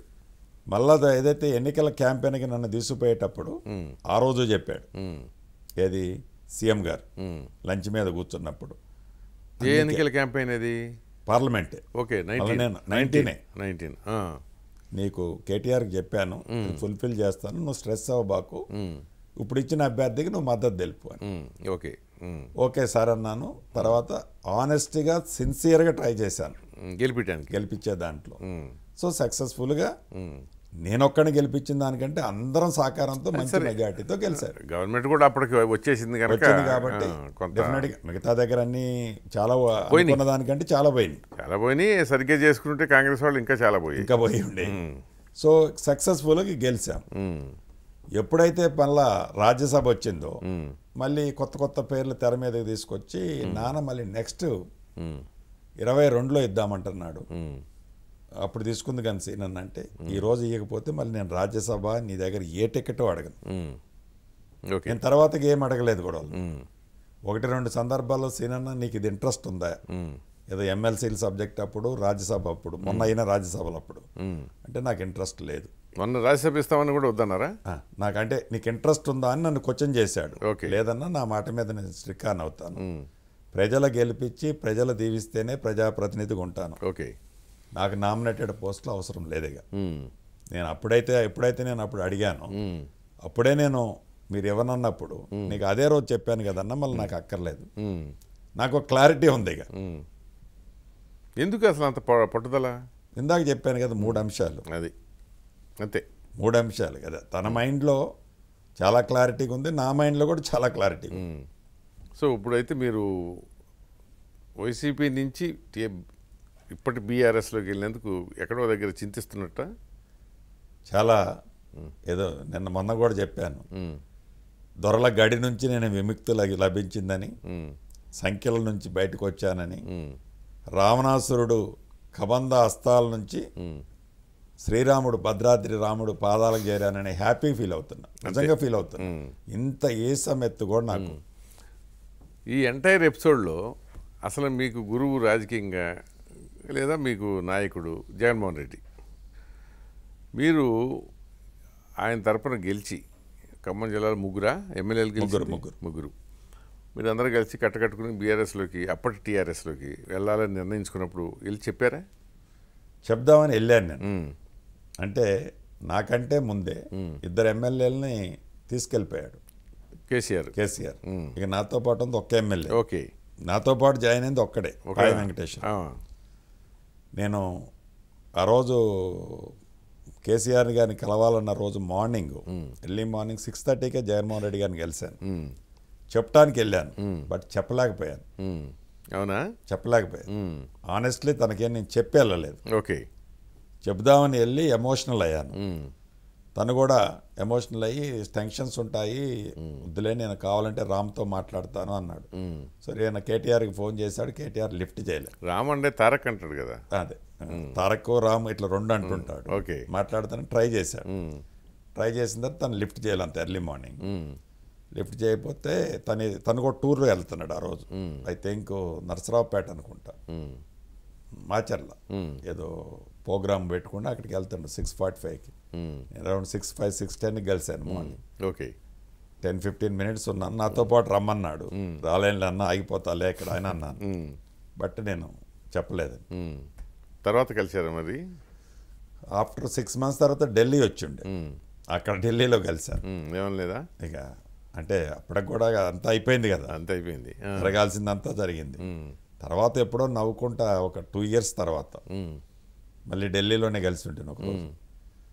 అంటే అప్పటికే ఈ గ్యాప్ టైం టు టైం కనిపిస్తుంది, అంటే ఇబ్బంది పడుతున్నానని తను గ్రహించాడు.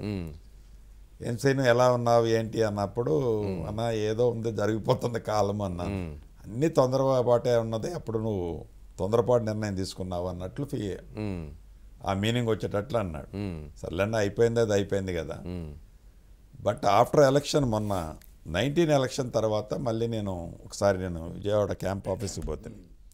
1-to-1 కూర్చున్నప్పుడు తెలంగాణ మీద నీ అభిప్రాయం ఏంటంటే ఐఎమ్ నాట్ ఇంట్రెస్టెడ్ సీను, తెలంగాణలో ఎట్టి పరిస్థితుల్లో మళ్ళీ పార్టీని పెట్టడం కానీ పార్టీని డెవలప్ చేయాలన్న ఆలోచన కూడా నాకు లేదని చాలా స్పష్టంగా చెప్పాను. ఓకే, అట్లా అంటే వాళ్ళిద్దరూ బాగా క్లోజ్ కదా ఇప్పుడు, కేసీఆర్ను జగన్.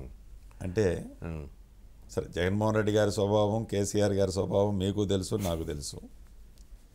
ఈ కేసీఆర్ గారు అనే వ్యక్తి ఎవరితో ఎప్పుడు ఎన్ని రోజులు సాహసం ఉండేదనేది మనకు తెలియదు కాదు.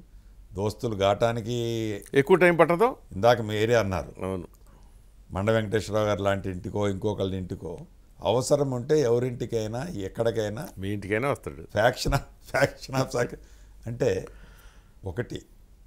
ఒక్కసారి 2 సార్లు రాధాకృష్ణ గారు కానీ శ్రీనివాస్ రెడ్డి కానీ నమ్ముతారు ఒక మనిషిని.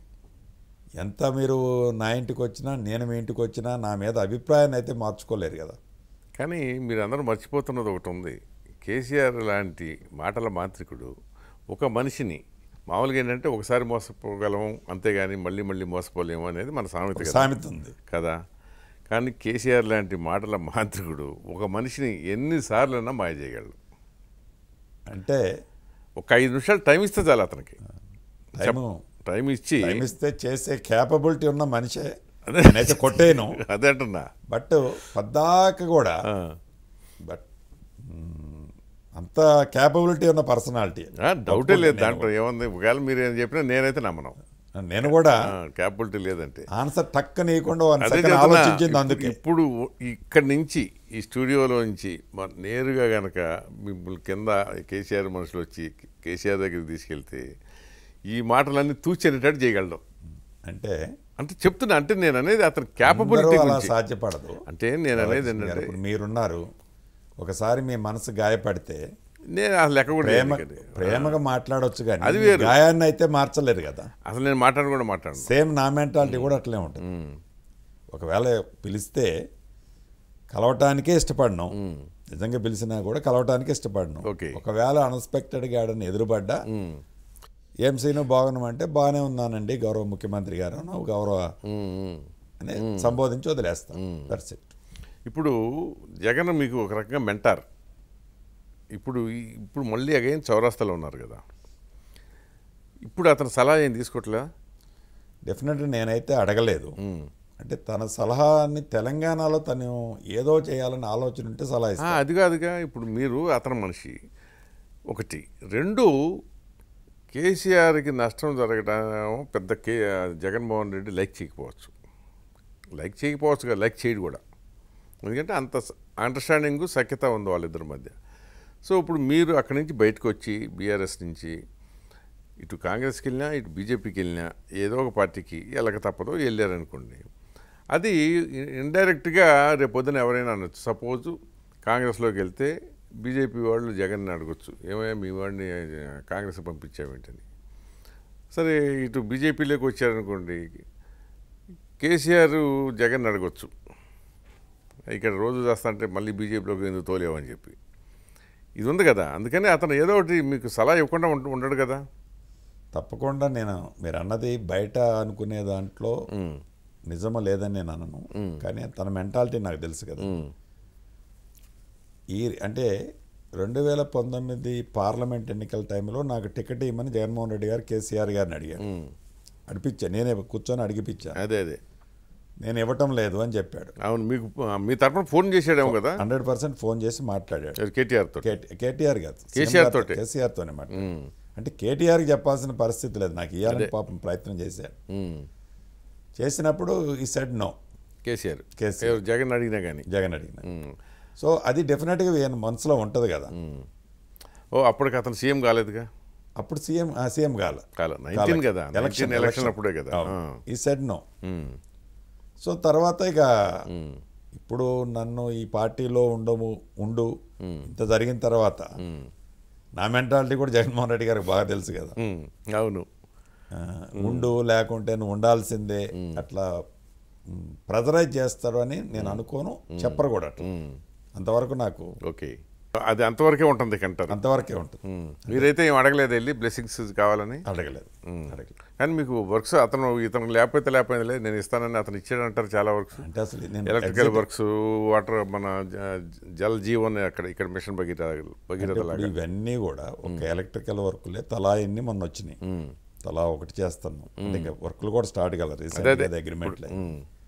సో మిగతా వాటిలలో ఆడ అన్న ఆర్థిక పరిస్థితుల్లో వర్క్లు అయితే జరిగినాయి కానీ కొన్ని పేమెంట్లు పొజిషన్ ఏం నాట్ గుడ్, అందుకని ఆల్ వర్క్స్ ఆగిపోయినాయి. సో ఇక జలజీవన్ కూడా ఏంటంటే 50% సెంటర్లో 50% స్టేట్ అనుకుంటా కదా. 51-49 అంతేనా? ఓకే, వీళ్ళ దగ్గర డబ్బులు ఏమన్నాయి మళ్ళీ? అదే అంతే, 49 టైఅప్ అయితేనే 51 వస్తుంది. 49 టైఅప్ అవడానికి ఎక్కడ ఉంది? అందుకనే అవి కూడా ఏమి స్టార్ట్ అవ్వలేదు. సో వర్క్స్ పరంగా అగ్రిమెంట్ మీరే టైఅప్ చేయించుకోవాలి అవసరం అయితే. అంటే అంటే అంటే ఏదైతే ఆర్బీఐ నామ్స్ ప్రకారం ఆ లోన్ ఫెసిలిటీ కూడా ఉండాలి, లేదు అక్కడ. నేను ఊరికి ఇప్పుడు ఎట్లా అయిపోయిందంటే రాష్ట్ర ప్రభుత్వాలకు అప్పు ఇప్పించే బాధ్యత కూడా కాంట్రాక్టర్లకు వచ్చేసింది, పరపతి కూడా వచ్చింది. ఆ ఫెసిలిటీ ఉంటే ఏదన్నా తెప్పబడదు, అంత పరపతికి వెళ్ళిపోయింది అంటున్న వ్యవస్థ. అంటే రాష్ట్ర ప్రభుత్వాల పరపతి పడిపోయి కాంట్రాక్టర్ పరపతి ఎక్కువైంది, అది పరిస్థితి. సో వర్క్స్ అనేది అక్కడ చేసిన ఒకటే చేయపోయిన ఒకటి అంటారు, జరుగుతున్నది ఏం లేదు. ఓకే, అగ్రిమెంట్లు ఉన్నాయి కానీ work progress, work on going ఏం లేదు ఆల్మోస్ట్. కానీ ఈ మధ్యలో మీరు ఒకసారి విజయలక్ష్మి గారిని కలిసినట్టుగా వచ్చింది, అదేంటి కరెక్ట్ కదా? ఫోటోలు 100% తప్ప. నేను లాస్ట్ నా కూతురు వెడ్డింగ్ కార్డు ఇవ్వడానికి వెళ్ళాను. ఓకే, తను రిసెప్షన్కి విజయమ్మ గారు వచ్చారు, ఖమ్మం రిసెప్షన్కి షర్మిలం వచ్చారు. వాళ్ళిద్దరిని కలిసింది లాస్ట్ నేను ఆగస్ట్ 22 ఆగస్ట్. తర్వాత నేను వాళ్ళని కలిసిందేమి లేదు. సో మరి అది ఎందుకో కొన్ని మీడియాలలో అట్లా అది ఫోకస్ అయింది. అంటే జనరల్గా కూడా ఏంటంటే వాళ్ళ కుటుంబానికి సొంత మనిషి, దగ్గర మనిషి, 100% ఆత్మీయుడు అనేది వాళ్ళ ఒపీనియన్, బయట కూడా తప్పు కూడా కాదు అది.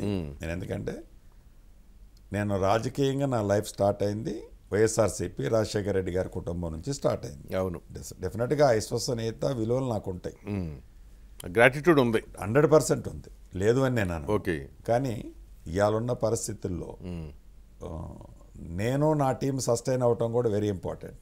ముందు మనం బతుకుంటే కదా, బతుకుంటే ఎవరికైనా సాయం చేయగలిగి. అవును. సో ఆ సస్టైనబిలిటీ చూసుకున్న తర్వాతనే సెకండ్ థింకింగ్ ఉంటుంది. అవును, ఆ సస్టైనబిలిటీ లేకుండా నేను నిర్ణయం తీసుకుంటే నేను సింగిల్కి కాదు లాస్ట్ పోయేది. అవును, కొన్ని లక్షలు కుటుంబాలు ఇబ్బంది పడతాయి. That is the thinking. కానీ షర్మిల ఇక్కడ తెలంగాణలో పార్టీ పెట్టింది, పాపం పాదయాత్ర చేస్తుంది, మీరు మీ బుట్టాలు కూడా చేరకపోవటం అనేది అదే నేను ఇప్పుడు ఇందాక చెప్పేది. అంటే ఆవిడ కోపంగా కూడా ఉన్నారంటారు, నిజమేనా? సో అన్నా చెల్లి అన్న కోపం అది ఎంతసేపు ఉంటుందండి? వాళ్ళిద్దరు కోపాలు వదిలేయండి. నేను కూడా నాకు తోబుట్టులానే సిస్టర్ అనే పిలుస్తాను. నేను అనేది కోపం ఉంది కదా అని నేను పోయి పార్టీలో జాయిన్ అవ్వలేను కదా. అదేలే, మెడకోసుకోలేము కదా. రాజకీయంగా అభిమానం వేరు, వాళ్ళకి లాయల్టీ ఉండటం వేరు. బట్ రాజకీయంగా నేను నష్టపోలేను. నేను ఒక్కనే కాదు, ముందే చెప్పారు ఆవిడకి. అంటే ఇప్పుడు నేను రాధాకృష్ణ గారి దగ్గరికి వస్తాను, నా ఆలోచన ఏంటో తెలిసి రాధాకృష్ణ గారు నాకు క్వశ్చన్ వేస్తే దానికి ఆన్సర్ వస్తుంది. నా ఆలోచనే తెలియకుండా రాధాకృష్ణ గారు నన్ను బుల్డోజ్ చేయాలంటే సరే రాధాకృష్ణ గారు అని చెప్పి నిదానికి లేచి జారుకుంటా. అంతే, కరెక్ట్. సేమ్ ఆడ ఇన్సిడెంట్ అది. ఓకే, ఆడ ఇన్సిడెంట్ అది అప్పుడు నుంచి. సో ఎటువంటి హామీలు క్లారిటీలు లేవు అప్పటికి. అంటే నువ్వు రావాలి అని అడగటంలో తప్పు కాదు, కానీ ఆవిడకి హక్కు ఉంది, ఆశ ఉండటం కూడా తప్పులేదు. నా పరిస్థితి కూడా చూడాలి కదా. అవును, నా పరిస్థితి అంటే రాజకీయంగా ఏం జరుగుతుంది అనేది కూడా చూడాలి. కానీ మీ బోటాళ్ళు ఇప్పుడు మీరు ఆవిడని చెల్లిగా చూస్తున్నారు, ఎందుకులే అమ్మని ఎప్పుడు సలహా ఇవ్వలేదు, ఇక్కడ ఎందుకులే, అక్కడేదో అదేదో అక్కడే చూసుకోవచ్చు కదా అని చెప్పి. అంటే ఒక్కటండి, సిస్టర్తో నాకు ఉన్న బంధం అంటే ఇద్దరం నేను పార్లమెంట్ మెంబర్గా ఉన్నప్పుడు తను ఇద్దరం కలిసి రాష్ట్రంలో 9 జిల్లాలు తిరిగినాం. ఏది పరామర్శ యాత్ర. అవును. ఇది తిరిగినప్పుడు తనలో నేను కొంత ఎన్నికల క్యాంపెయిన్ పాదయాత్రలో నా ఎంట్రీలో తను పాదయాత్ర వచ్చింది నా జిల్లాకి. అవునవును. అప్పుడు తిరిగాను. మొండి మనిషి అంటే ఒక పట్టుబడితే దాన్ని నేను సాధించాలి అనేది తప్ప సాధించడానికి ఎన్ని ఎఫర్ట్స్ పెట్టాలో అన్ని ఎఫర్ట్స్ తను చివరి దాకా పెట్టుద్ది. అది శ్రీనివాస్ రెడ్డి చెప్తేనో ఇంకొకరు చెప్తానో ఇది ఇలా చేయాలను అలా చేయాలని అంటే ఆగే మనస్తత్వం కాదు. అది రాజశేఖర రెడ్డి గారి దగ్గర సేమ్ లక్షణాలు ఉన్నాయని అంటుంటారు.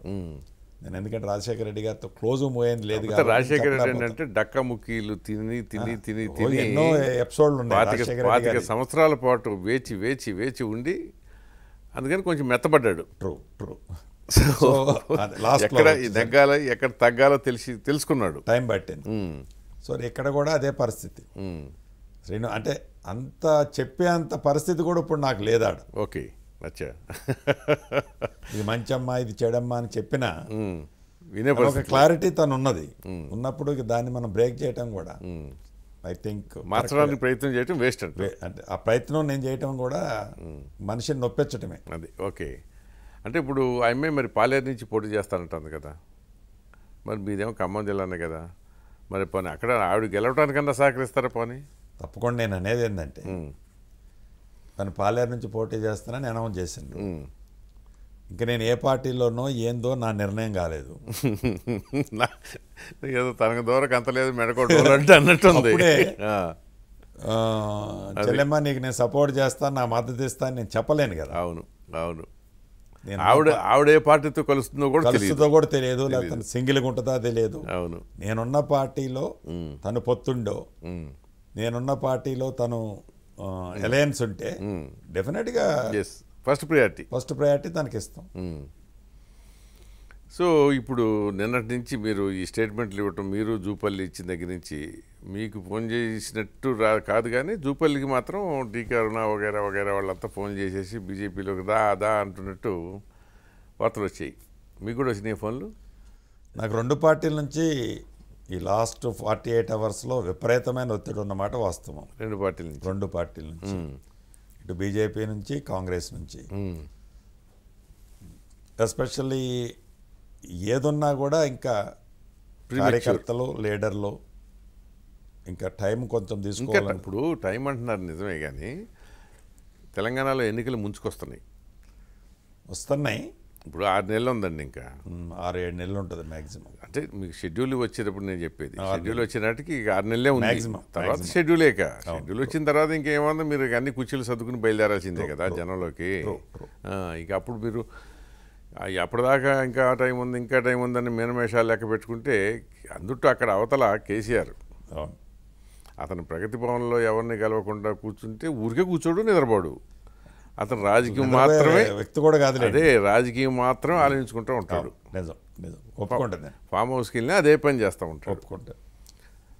మీ బొట్టాలకి 100 వ్యాపకాలు ఉంటాయి, వ్యాపారం ఉంటుంది, ఇంకొకటి ఉంటుంది, ఇవన్నీ అతనికి ఏం ఉండవు. సో అతను మొత్తం స్కెచ్ అంతా రెడీ చేసుకుంటాడు. మీరు ఆదరాబాదరాగా అప్పుడు మొదలుపెట్టారనుకోండి, అందరినీ మాడుబాలు కొట్టేయడం అది పెద్ద తేలిక కష్టం కాదు. అలా ఉండదు.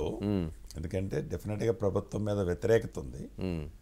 ఏదైతే ఈ వ్యతిరేకతని ఎన్కాష్ మాలాంటి వాళ్ళందరం రాష్ట్ర వ్యాప్తంగా జిల్లాల వారీగా ఒక ప్లాట్ఫామ్ మీదకి వస్తే మటుకు రావడానికి కూడా బ్రైట్ ఛాన్సెస్ ఉన్నాయి. ఫలితాలు మటుకు రాబోయే రోజుల్లో నేను ఏదైతే మొదటి నుంచి చెప్తున్నా గద్దె దించడం ఏజెండా నాది అని నాది ఏజెండా అదే. దాంట్లో అందరం కూడా సక్సెస్ అవుతామని అయితే నమ్మకం ఉంది. ఇక్కడ ప్రధానమైన సమస్య ఏంటంటే తెలంగాణలో కేసీఆర్కి అడ్వాంటేజ్ అయింది. ప్రభుత్వ వ్యతిరేకత ఉన్నమాట వాస్తవం. దాదాపు 60% వరకు అన్ని సర్వేల్లో కూడా ఇదానివసంగా వస్తుంది. అది 60-62 వస్తుంది. కానీ అక్కడ కాంగ్రెస్ బీజేపీ 2 పార్టీలు ఇట్లా ఉన్నాయి, కొంచెం ఇటో ఏదో. కేసీఆర్ కూడా తెలివిగా కాంగ్రెస్ పైకి లేచిందంటే దీన్ని లేపుతాడు, దాంట్లో ఎక్స్పర్ట్. బీజేపీ పైకి లేచిందంటే కాంగ్రెస్ని కొంచెం లేపుతుంటాడు. ఇట్లా ఏదో చేస్తూ ఉంటాడు అతను. Circus yes is a circus master, ring master. True true. So ఆ రకంగా ఆ రెండు పార్టీల్లో ఉన్న అతని మనుషులు కూడా దానికి తగ్గట్టుగానే అవును నడుపుతారు. నడుపుతారు. ఇవన్నీ తెలిసిందే కదా, మనం చూస్తున్నాం ప్రత్యక్షంగా కొంతమంది, పరోక్షంగా. సో ఈ 60% ఓట్లు చీలికి జరిగినప్పుడు 40% ఓట్లతో ఈజీగా సునాయాసంగా గెలవగలడు కదా కేసీఆర్. అంటే ఎప్పుడు అథమెటిక్ క్యాలిక్యులేషన్ కాదు, అది మీకు కూడా చాలా అనుభవంతో. డెఫినెట్గా ఈ రాబోయే కొద్ది రోజుల్లో పోలరైజేషన్ అనేది క్లారిటీ ఉంటుంది. అపోజిషన్ ఓటు ఈసారి పోలరైజ్ అవుతుంది, ఎవరో ఒకరికి. యాంటీ గవర్నమెంట్ ఓటు ఎవరికో ఒకరికి పోలరైజ్ అవుతుంది, చాలా స్పష్టంగా పోలరైజ్ అవుతుంది. ఏదో వారు అనుకుంటున్నట్టు 60లో 30 పోతే నాది 40 ఉంటుంది, నేను 40లో ఉన్నాననే ఆ లెక్క ఏదైతే చెప్తున్నారో వారు అనుకుంటున్నారో అలా దానికి భిన్నంగా ఉంటుంది ప్రజల్లో, అది వారికి తెలుసు. అంటే తెలంగాణలో ఉప ఎన్నికల ధోరణి చూస్తేనేమో అలాగే ఉంది. అవును, పోలరైజ్ అవుతుంది, ఎవరు గెలిస్తే వాళ్ళనే సపోర్ట్. ఒక పార్టీ లేచిపోతుంది, డిపాజిట్ రావట్లేదు. నాగార్జున సాగర్లో బీజేపీకి డిపాజిట్ పోయింది, దుబ్బాక హుజూరాబాద్లో కాంగ్రెస్ డిపాజిట్ పోయింది. ఈవెన్ మునుగోడులో కూడా, మునుగోడులో కాంగ్రెస్ డిపాజిట్ రాలా, అదే పోయింది. 26,000-25,000 వచ్చింది. సో ఇక్కడ సమస్య ఏంటంటే జనము తెలంగాణ సమాజం క్లియర్గానే ఉంది, క్లియర్ ఉందండి, పబ్లిక్ క్లియర్గా లేదు నాయకులు. ఎస్, అంటే నాయకుల్లో కూడా ఇప్పుడు క్లారిటీ వస్తుంది. కేసీఆర్ గారి దగ్గర ఉన్నది ఏంటంటే ఇలా మనీ పవర్ ఉంది, ఈ మనీ పవర్తో ఎట్లా వీళ్ళని ఆపరేట్ చేయాలి అనే స్ట్రాటజీలో చాలా ఈజ్ ఎక్స్పర్ట్. అదే టక్కుటమార గజకర్ణ గోకర్ణ ఎన్ని లక్షణాలు ఉండాలని అన్నీ ఉన్నాయి, చేస్తారు. కానీ అది 1-2 సార్లే సక్సెస్ అవుతుంది, ఈసారి ఎట్టి పరిస్థితుల్లో సక్సెస్ కాదు. కానీ అతనికి సమూజీ ఎవరున్నారు? ఇప్పుడు మీరు జనం ఎలా చూస్తారంటే, సరే కేసీఆర్ని పంపిద్దాం ఇంటికి, ఎవరికి ఇద్దాం ఛాన్స్ అంటే అక్కడ కనపడాలి, పోలరైజ్ అవుతుంది, మనిషికి ఉండాలి అక్కడ. ఇప్పుడు నేను అనేది డెఫినెట్గా పోలరైజ్ అవుతుంది రాధాకృష్ణ గారు, షార్ట్లీ. ఓకే, ఇంకా టైం మీకు 6 నెలలు ఉందని మీరు అన్నట్లు 6 నెలలే అనుకున్నా కూడా పోలరైజ్ కావడానికి ఈ పీరియడ్లోనే మొదలవుతుంది. ఇది కరెక్ట్ టైం ఇదే కదా. అవును, కమింగ్ 1 month 15 days నుంచి ఇప్పుడు జరగబోయే పరిణామాలు కీలకమైన, వెరీ కీలకమైనవి. అంతే, డెఫినెట్గా ఇది వర్కౌట్ అవుతుంది. ఈ రెండు పార్టీల్లో ఒక పార్టీ లేచిపోతుంది, ఒక పార్టీ టోటల్గా డైల్యూట్ అవుతుంది, ఒకటి పూర్తిగా వస్తుంది. బీజేపీనా కాంగ్రెస్ అనేది కాలం నిర్ణయిస్తుంది, కొద్ది రోజులు అది క్లారిటీ వచ్చింది. మీ బోటి వాళ్ళందరి నిర్ణయం కూడా నిర్ణయిస్తుంది కొంతవరకు. అవును. సో ఈ రెండు పార్టీల నుంచి మీకు ఒత్తిడి వచ్చింది.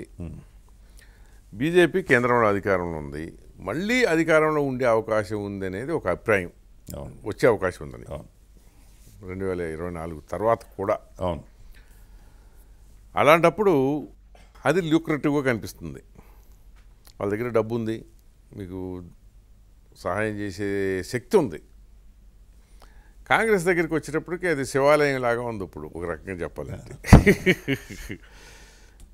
సో కానీ క్షేత్రస్థాయిలో ఆ పార్టీకి ఏంటంటే ఓటు ఉంది, వాస్తవం కూడా అదే అని. అంటే ఇర్రెస్పెక్ట్ ఆఫ్ ఈ ఉత్తర తెలంగాణ దక్షిణ తెలంగాణ కాకుండా జనరల్గా ఉంది. నాయకులు పోయినా ఇది ట్రెడిషనల్ ఓటింగ్ ఉన్నది కాంగ్రెస్, ట్రెడిషనల్ ఓటు. ఇది యాక్చువల్గా ఏంటంటే చాలా డైలమా లాంటిది. మీ ప్లేస్లో నేనున్నా ఈ డైలమా మధ్య ఇరుక్కుపోతాం.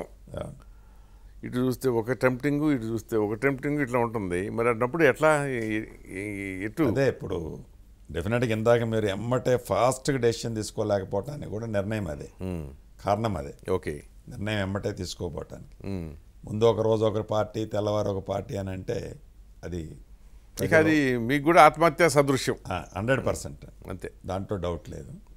మనం తీసుకునే నిర్ణయం, మనం ఏ ఆలోచనతోనైతే ఆ పార్టీ నుంచి ఎగ్జిట్ అయినామో ఎండ్ గోల్ అదే ఉండాలంటారు. ఎండ్ గోల్ అనేది మెయిన్. అది కేసీఆర్ ఇంటికి పంపడం, నాకేదో కావాలి, నాకేంటి, కేసీఆర్ ఇంటికి పంపడం, that is the main goal. మీకు ఫస్ట్ గోల్ ఇస్ దట్, మీకు ఏకైక లక్ష్యం అది. అంతే, మీరు గెలవటమా గెలవకపోవటమా, డబ్బు ఉండటమా పోవటమా, ఇది ఏది కాదు. తనని ఇంటికి పంపాలి. ఏదైతే ఇవాళ తెలంగాణలో ఉన్న ప్రజలు కోరుకుంటున్న కోరికనైతే నెరవేర్చాలి, ఫామ్ హౌస్ పంపించాలని. 100% వారిని రెస్ట్ ఇవ్వాలి, వారికి కొంతకాలం రెస్ట్ ఇవ్వాల్సిన అవసరం అయితే ఉంది. ఇప్పుడు రెస్ట్ కాక ఆయన ఏదో పెద్ద పొద్దు నుంచి పలుగు పారా తీసుకుని ఏమైనా పనులు చేస్తుంటాడా? ఈ టైప్ ఆఫ్ అడ్మినిస్ట్రేషన్, ఇదొక టైప్ ఆఫ్ అడ్మినిస్ట్రేషన్ చేయాలని చూస్తుంటారు. అది కూడా పాపం ఎందుకు శ్రమ, దాన్ని కష్టపడుతున్నాడు కదా, కొన్నాళ్ళు రెస్ట్ ఇస్తే ఉన్నంత అడ్మినిస్ట్రేషన్ కొంచెం కేటీఆర్ చూసుకుంటున్నాడు ఈ మధ్య. కొన్నాళ్ళు రెస్ట్ ఇస్తే బెటర్ నేను అనుకునేది. ఓకే, సో దానికోసం ఎందుకు లేకపోతే జాతీయ రాజకీయాలు పంపండి.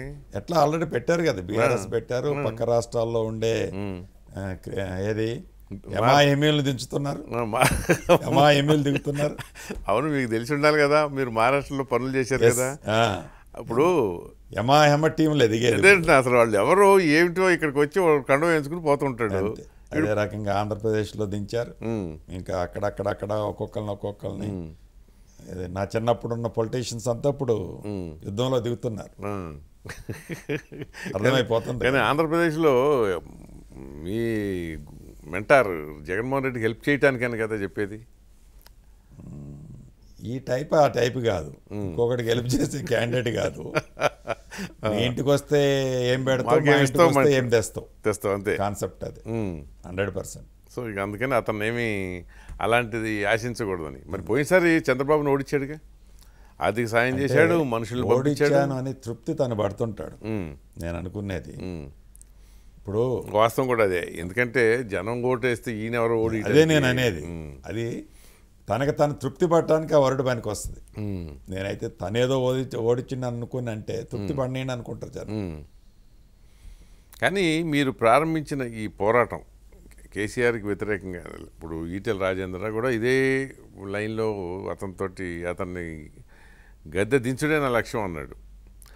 కానీ ఇప్పటికి ఏడాది పైన అయిపోయింది, ఆయన కొంత నీరసించినట్టు కనిపిస్తుంటాడు. అంటే అతను శక్తివంతుడుగానే అలాగే ఉన్నాడు కేసీఆర్. సో ఇప్పుడు మీరు రేపొద్దున ఇంకొకళ్ళు ఇది చూసిన తర్వాత ఏమవుతుందంటే నమ్మకం సడిలితే మొహం వీళ్ళేమి దించగలరు, ఏది కూడా తరుణం రావాలి. ఈటెల రాజేంద్ర గారిది టూ ఎర్లీ. అవును, అప్పుడు టూ ఎర్లీ. అవును. సో ఈటెల రాజేంద్ర గారు బయటికి పంపించిన తీరు, వారున్న సందర్భము అది అనివార్యం అన్నాడు. ఇది తరుణం, రైట్ టైం. ఇది ఇందాక మీరు అన్నట్లు 6 నెలల 5 నెలల 7 నెలల ఎలక్షన్ ముంగిట ఉన్నాం.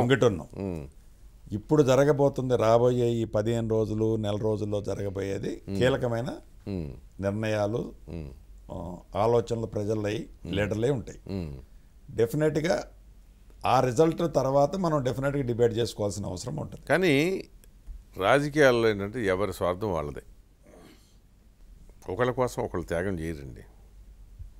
పాత రోజులు 50 ఏళ్ల క్రితం సంగతి వదిలేస్తే ఇప్పుడు అసలు ఆ పరిస్థితి. ఇప్పుడు రాజకీయాల్లో ఏంటంటే నేను అంతే, మేము అని మీరు అంటున్నారు, మేము అనే దాని స్కోప్ ఉండదు. ఇప్పుడు సపోజ్ మీరు ఒక 10 మందో 15 మందో అందరం కలిసి చేద్దాము, ఒక ఉమ్మడి నిర్ణయం తీసుకుందామనే ఒక ఆలోచన చేశారే అనుకుందాం మాట. కలిసి రాకపోతే ఎవరు అప్పుడు మీరు ఒక్కళ్ళే ఫూల్ అయిపోతారుగా. సో నేను దానికి కూడా మీకు ఒకటి చెప్పదలుచుకున్నాను. డెఫినెట్గా షార్ట్లీ ఏదో టైం కాదు, ఓకే, మ్యాక్సిమం 15 days, అదే ఈ నెలాఖరు లోపు మీకు ఒక క్లారిటీ అయితే కనిపిస్తుంది. వస్తుందా? ఎవరు పోలరైజ్ ఎట్ అవుతుంది ఏంటి అనేది క్లారిటీ వచ్చేస్తుంది. Okay, anti government vote, anti KCR vote మొత్తం పోలరైజ్ 100% అవుద్దండి సార్. అంటే తనని ఎట్లా పంపించాలి అన్నది ఒక శ్రీనివాసరెడ్డి మనసు, శ్రీనివాసరెడ్డికి ఏదో జరిగింది అన్నదానికంటే యావత్ తెలంగాణ బిడ్డల్లో తను చేసింది ఏంటి, చెప్పింది ఏంటి, చేయబోతుంది ఏంటి, తన ఆలోచనలు ఏంటి అనేది అయితే ఒక క్లారిటీ వచ్చింది. దానికి ప్రతిఫలంగా జాతీయ రాజకీయాలనే చెప్పేది సస్టైన్ చేసుకోవడం కోసం జాతీయ రాజకీయాలనే కారణం చూపిస్తున్నది. ఇక్కడ నాకు ప్లస్ అవుతుంది అనేది, అది కూడా గ్రహించినంత అమాయకులు కాదు. ఇందాక మీరు అన్నట్లు ఈ 2 జాతీయ పార్టీలని ముందు ఒకదాని లేపి రెండోది ఒకదాని లేపి మళ్ళీ లేపి ఇట్లా బ్యాలెన్స్ చేస్తున్నానే తృప్తి పడుతున్నారు. దానికి కూడా ఈ 2 జాతీయ పార్టీ హైకమాండ్లు, ఈ 2 జాతీయ పార్టీలో ఉండే లీడర్లకు కూడా ఒక క్లారిటీ ఇప్పుడు ఉంది. అంటే నాతో వాళ్ళు మాట్లాడుతున్న దాన్ని బట్టి నేను అదే ఈ సమీకరణలు అన్నీ కూడా రైట్ టైంలో అది ఒక ప్లాట్ఫామ్ మీదకి వస్తుంది. కానీ ఇప్పుడు సపోజ్ ఏ కారణం వల్లనైనా మీరు కాంగ్రెస్ వెళ్ళారనుకుందాం, అప్పుడు కేంద్రంలో ఉన్న బీజేపీకి కూడా మీ మీద కోపం వస్తే, ఇప్పుడు అది కాంగ్రెస్ అయినా బీజేపీ అయినా ఆల్రెడీ టీఆర్ఎస్తో నేను తెగదెంపులు చేసుకుని బయటకు వచ్చిన. ఒకసారి మునిగినోడికి నిండా మునిగినోడికి చలి ఏంటండి? అంతేనంటారు. ఎవరున్నా ఏం కాదు. కేసీఆర్ చేసిన అంతే, మోదీ చేసిన ఎవరు చేస్తే ఏముందండి, దాన్ని రెడీ. ఎవరు చేసినా మనం మెంటల్గా డిసైడ్ అయి ఉన్నాం. సో జిల్లాలో మొత్తం అన్ని సీట్లు మనుషులు పోటీ చేస్తారు, నేనే గెలిపించుకుంటాను, నేనే ఖర్చు పెట్టుకుంటాను అంటున్నారు. అంత డబ్బు ఉందా మీ దగ్గర? అసలు డబ్బు గురించి కాదు, డబ్బు కంటే కూడా జిల్లాల ప్రజల గుండెల్లో నేనున్నాను. ఓకే, ప్రజల ప్రేమాభిమానాలు ఉన్నాయి. డబ్బుతోనే రాజకీయం చేయలేము. ఇప్పుడు 25-30 ఏళ్ళుగా రాజకీయాల్లో ఉండి గెలుస్తూ వచ్చిన వాళ్ళు కూడా అనని మాట మీరు అంటూ ఉంటారు. ఎస్, మీరు ఒకసారి గెలిచారు అంతే. నేను అంటే తర్వాత గెలవపోవటానికి ఓడిపోవటానికి మీరు కారణం కాదు, ఎందుకంటే టికెట్ ఇవ్వలేదు కనుక. కానీ మీరు అనే దాన్ని అంటే ఈ 10 ఏళ్ళు మీరు ప్రస్థానం అంతా కలిసి 9 ఏళ్ళు. 10 ఏళ్ళు కరెక్ట్. మొన్న ఫిబ్రవరికి 10 ఏళ్ళు. ఫిబ్రవరి అంటే ఎలక్షన్ ముందే వచ్చారు కనుక. ఓకే, 10 ఏళ్ళు. ఈ 10 ఏళ్లలోనే మీరు మొత్తం ప్రజల్ని అవపోసన బట్టి, ఇప్పుడు రాజకీయ నాయకులు ఎట్టయితే పాదరసంలాగా జారిపోతున్నారో ఇటు అటు ఎటు ఉంటే అటు పోతున్నట్టే జనంలో కూడా ఇదివరకట్లాగా నిక్కచ్చిగా నిబద్ధత ఉందని చెప్పలేని పరిస్థితి వస్తుంది కదా.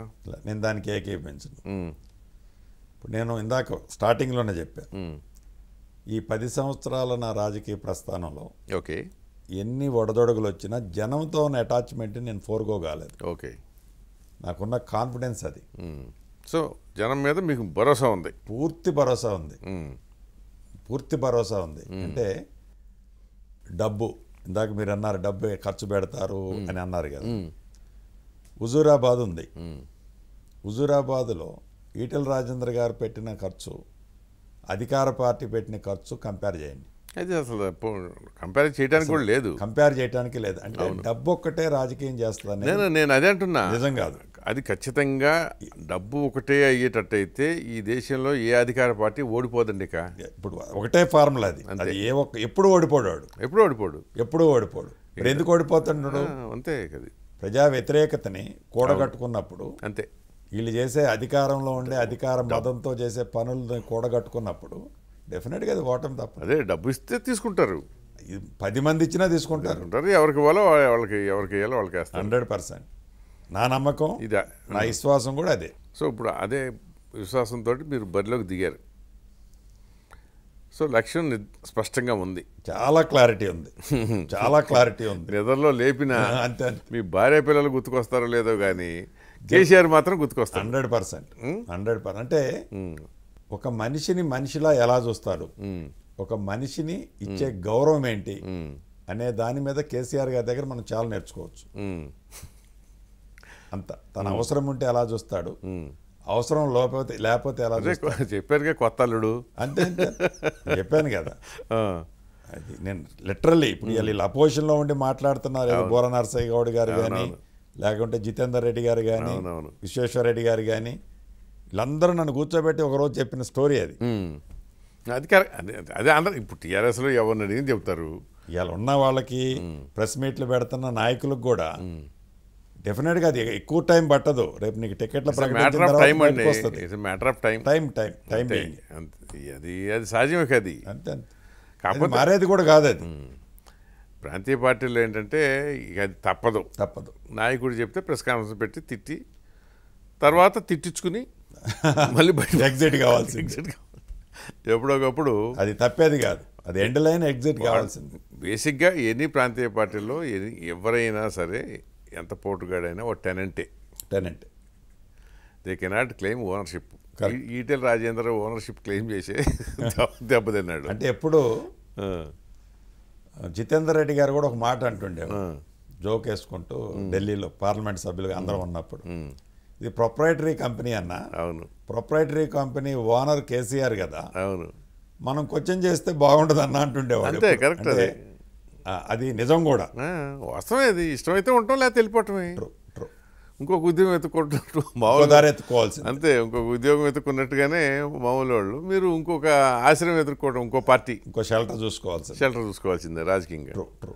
సో చూద్దాం, మీరు మీ పోరాటం కేసీఆర్కి వ్యతిరేకంగా ఏ మలుపులు తిరుగుతుంది, ఏ పార్టీని బలపరచబోతున్నారు, మీరు ఏ పార్టీలో చేరబోతున్నారు, అది కేసీఆర్ని ఇంటికి పంపడానికి ఉపయోగపడుతుందా లేదా అనేది కాలానికి వదిలేసి వెయిట్ చేద్దాం. తప్పకుండా. ఓకే అండి, thank you. Till then all the best. Okay, thank you. Thank you very much.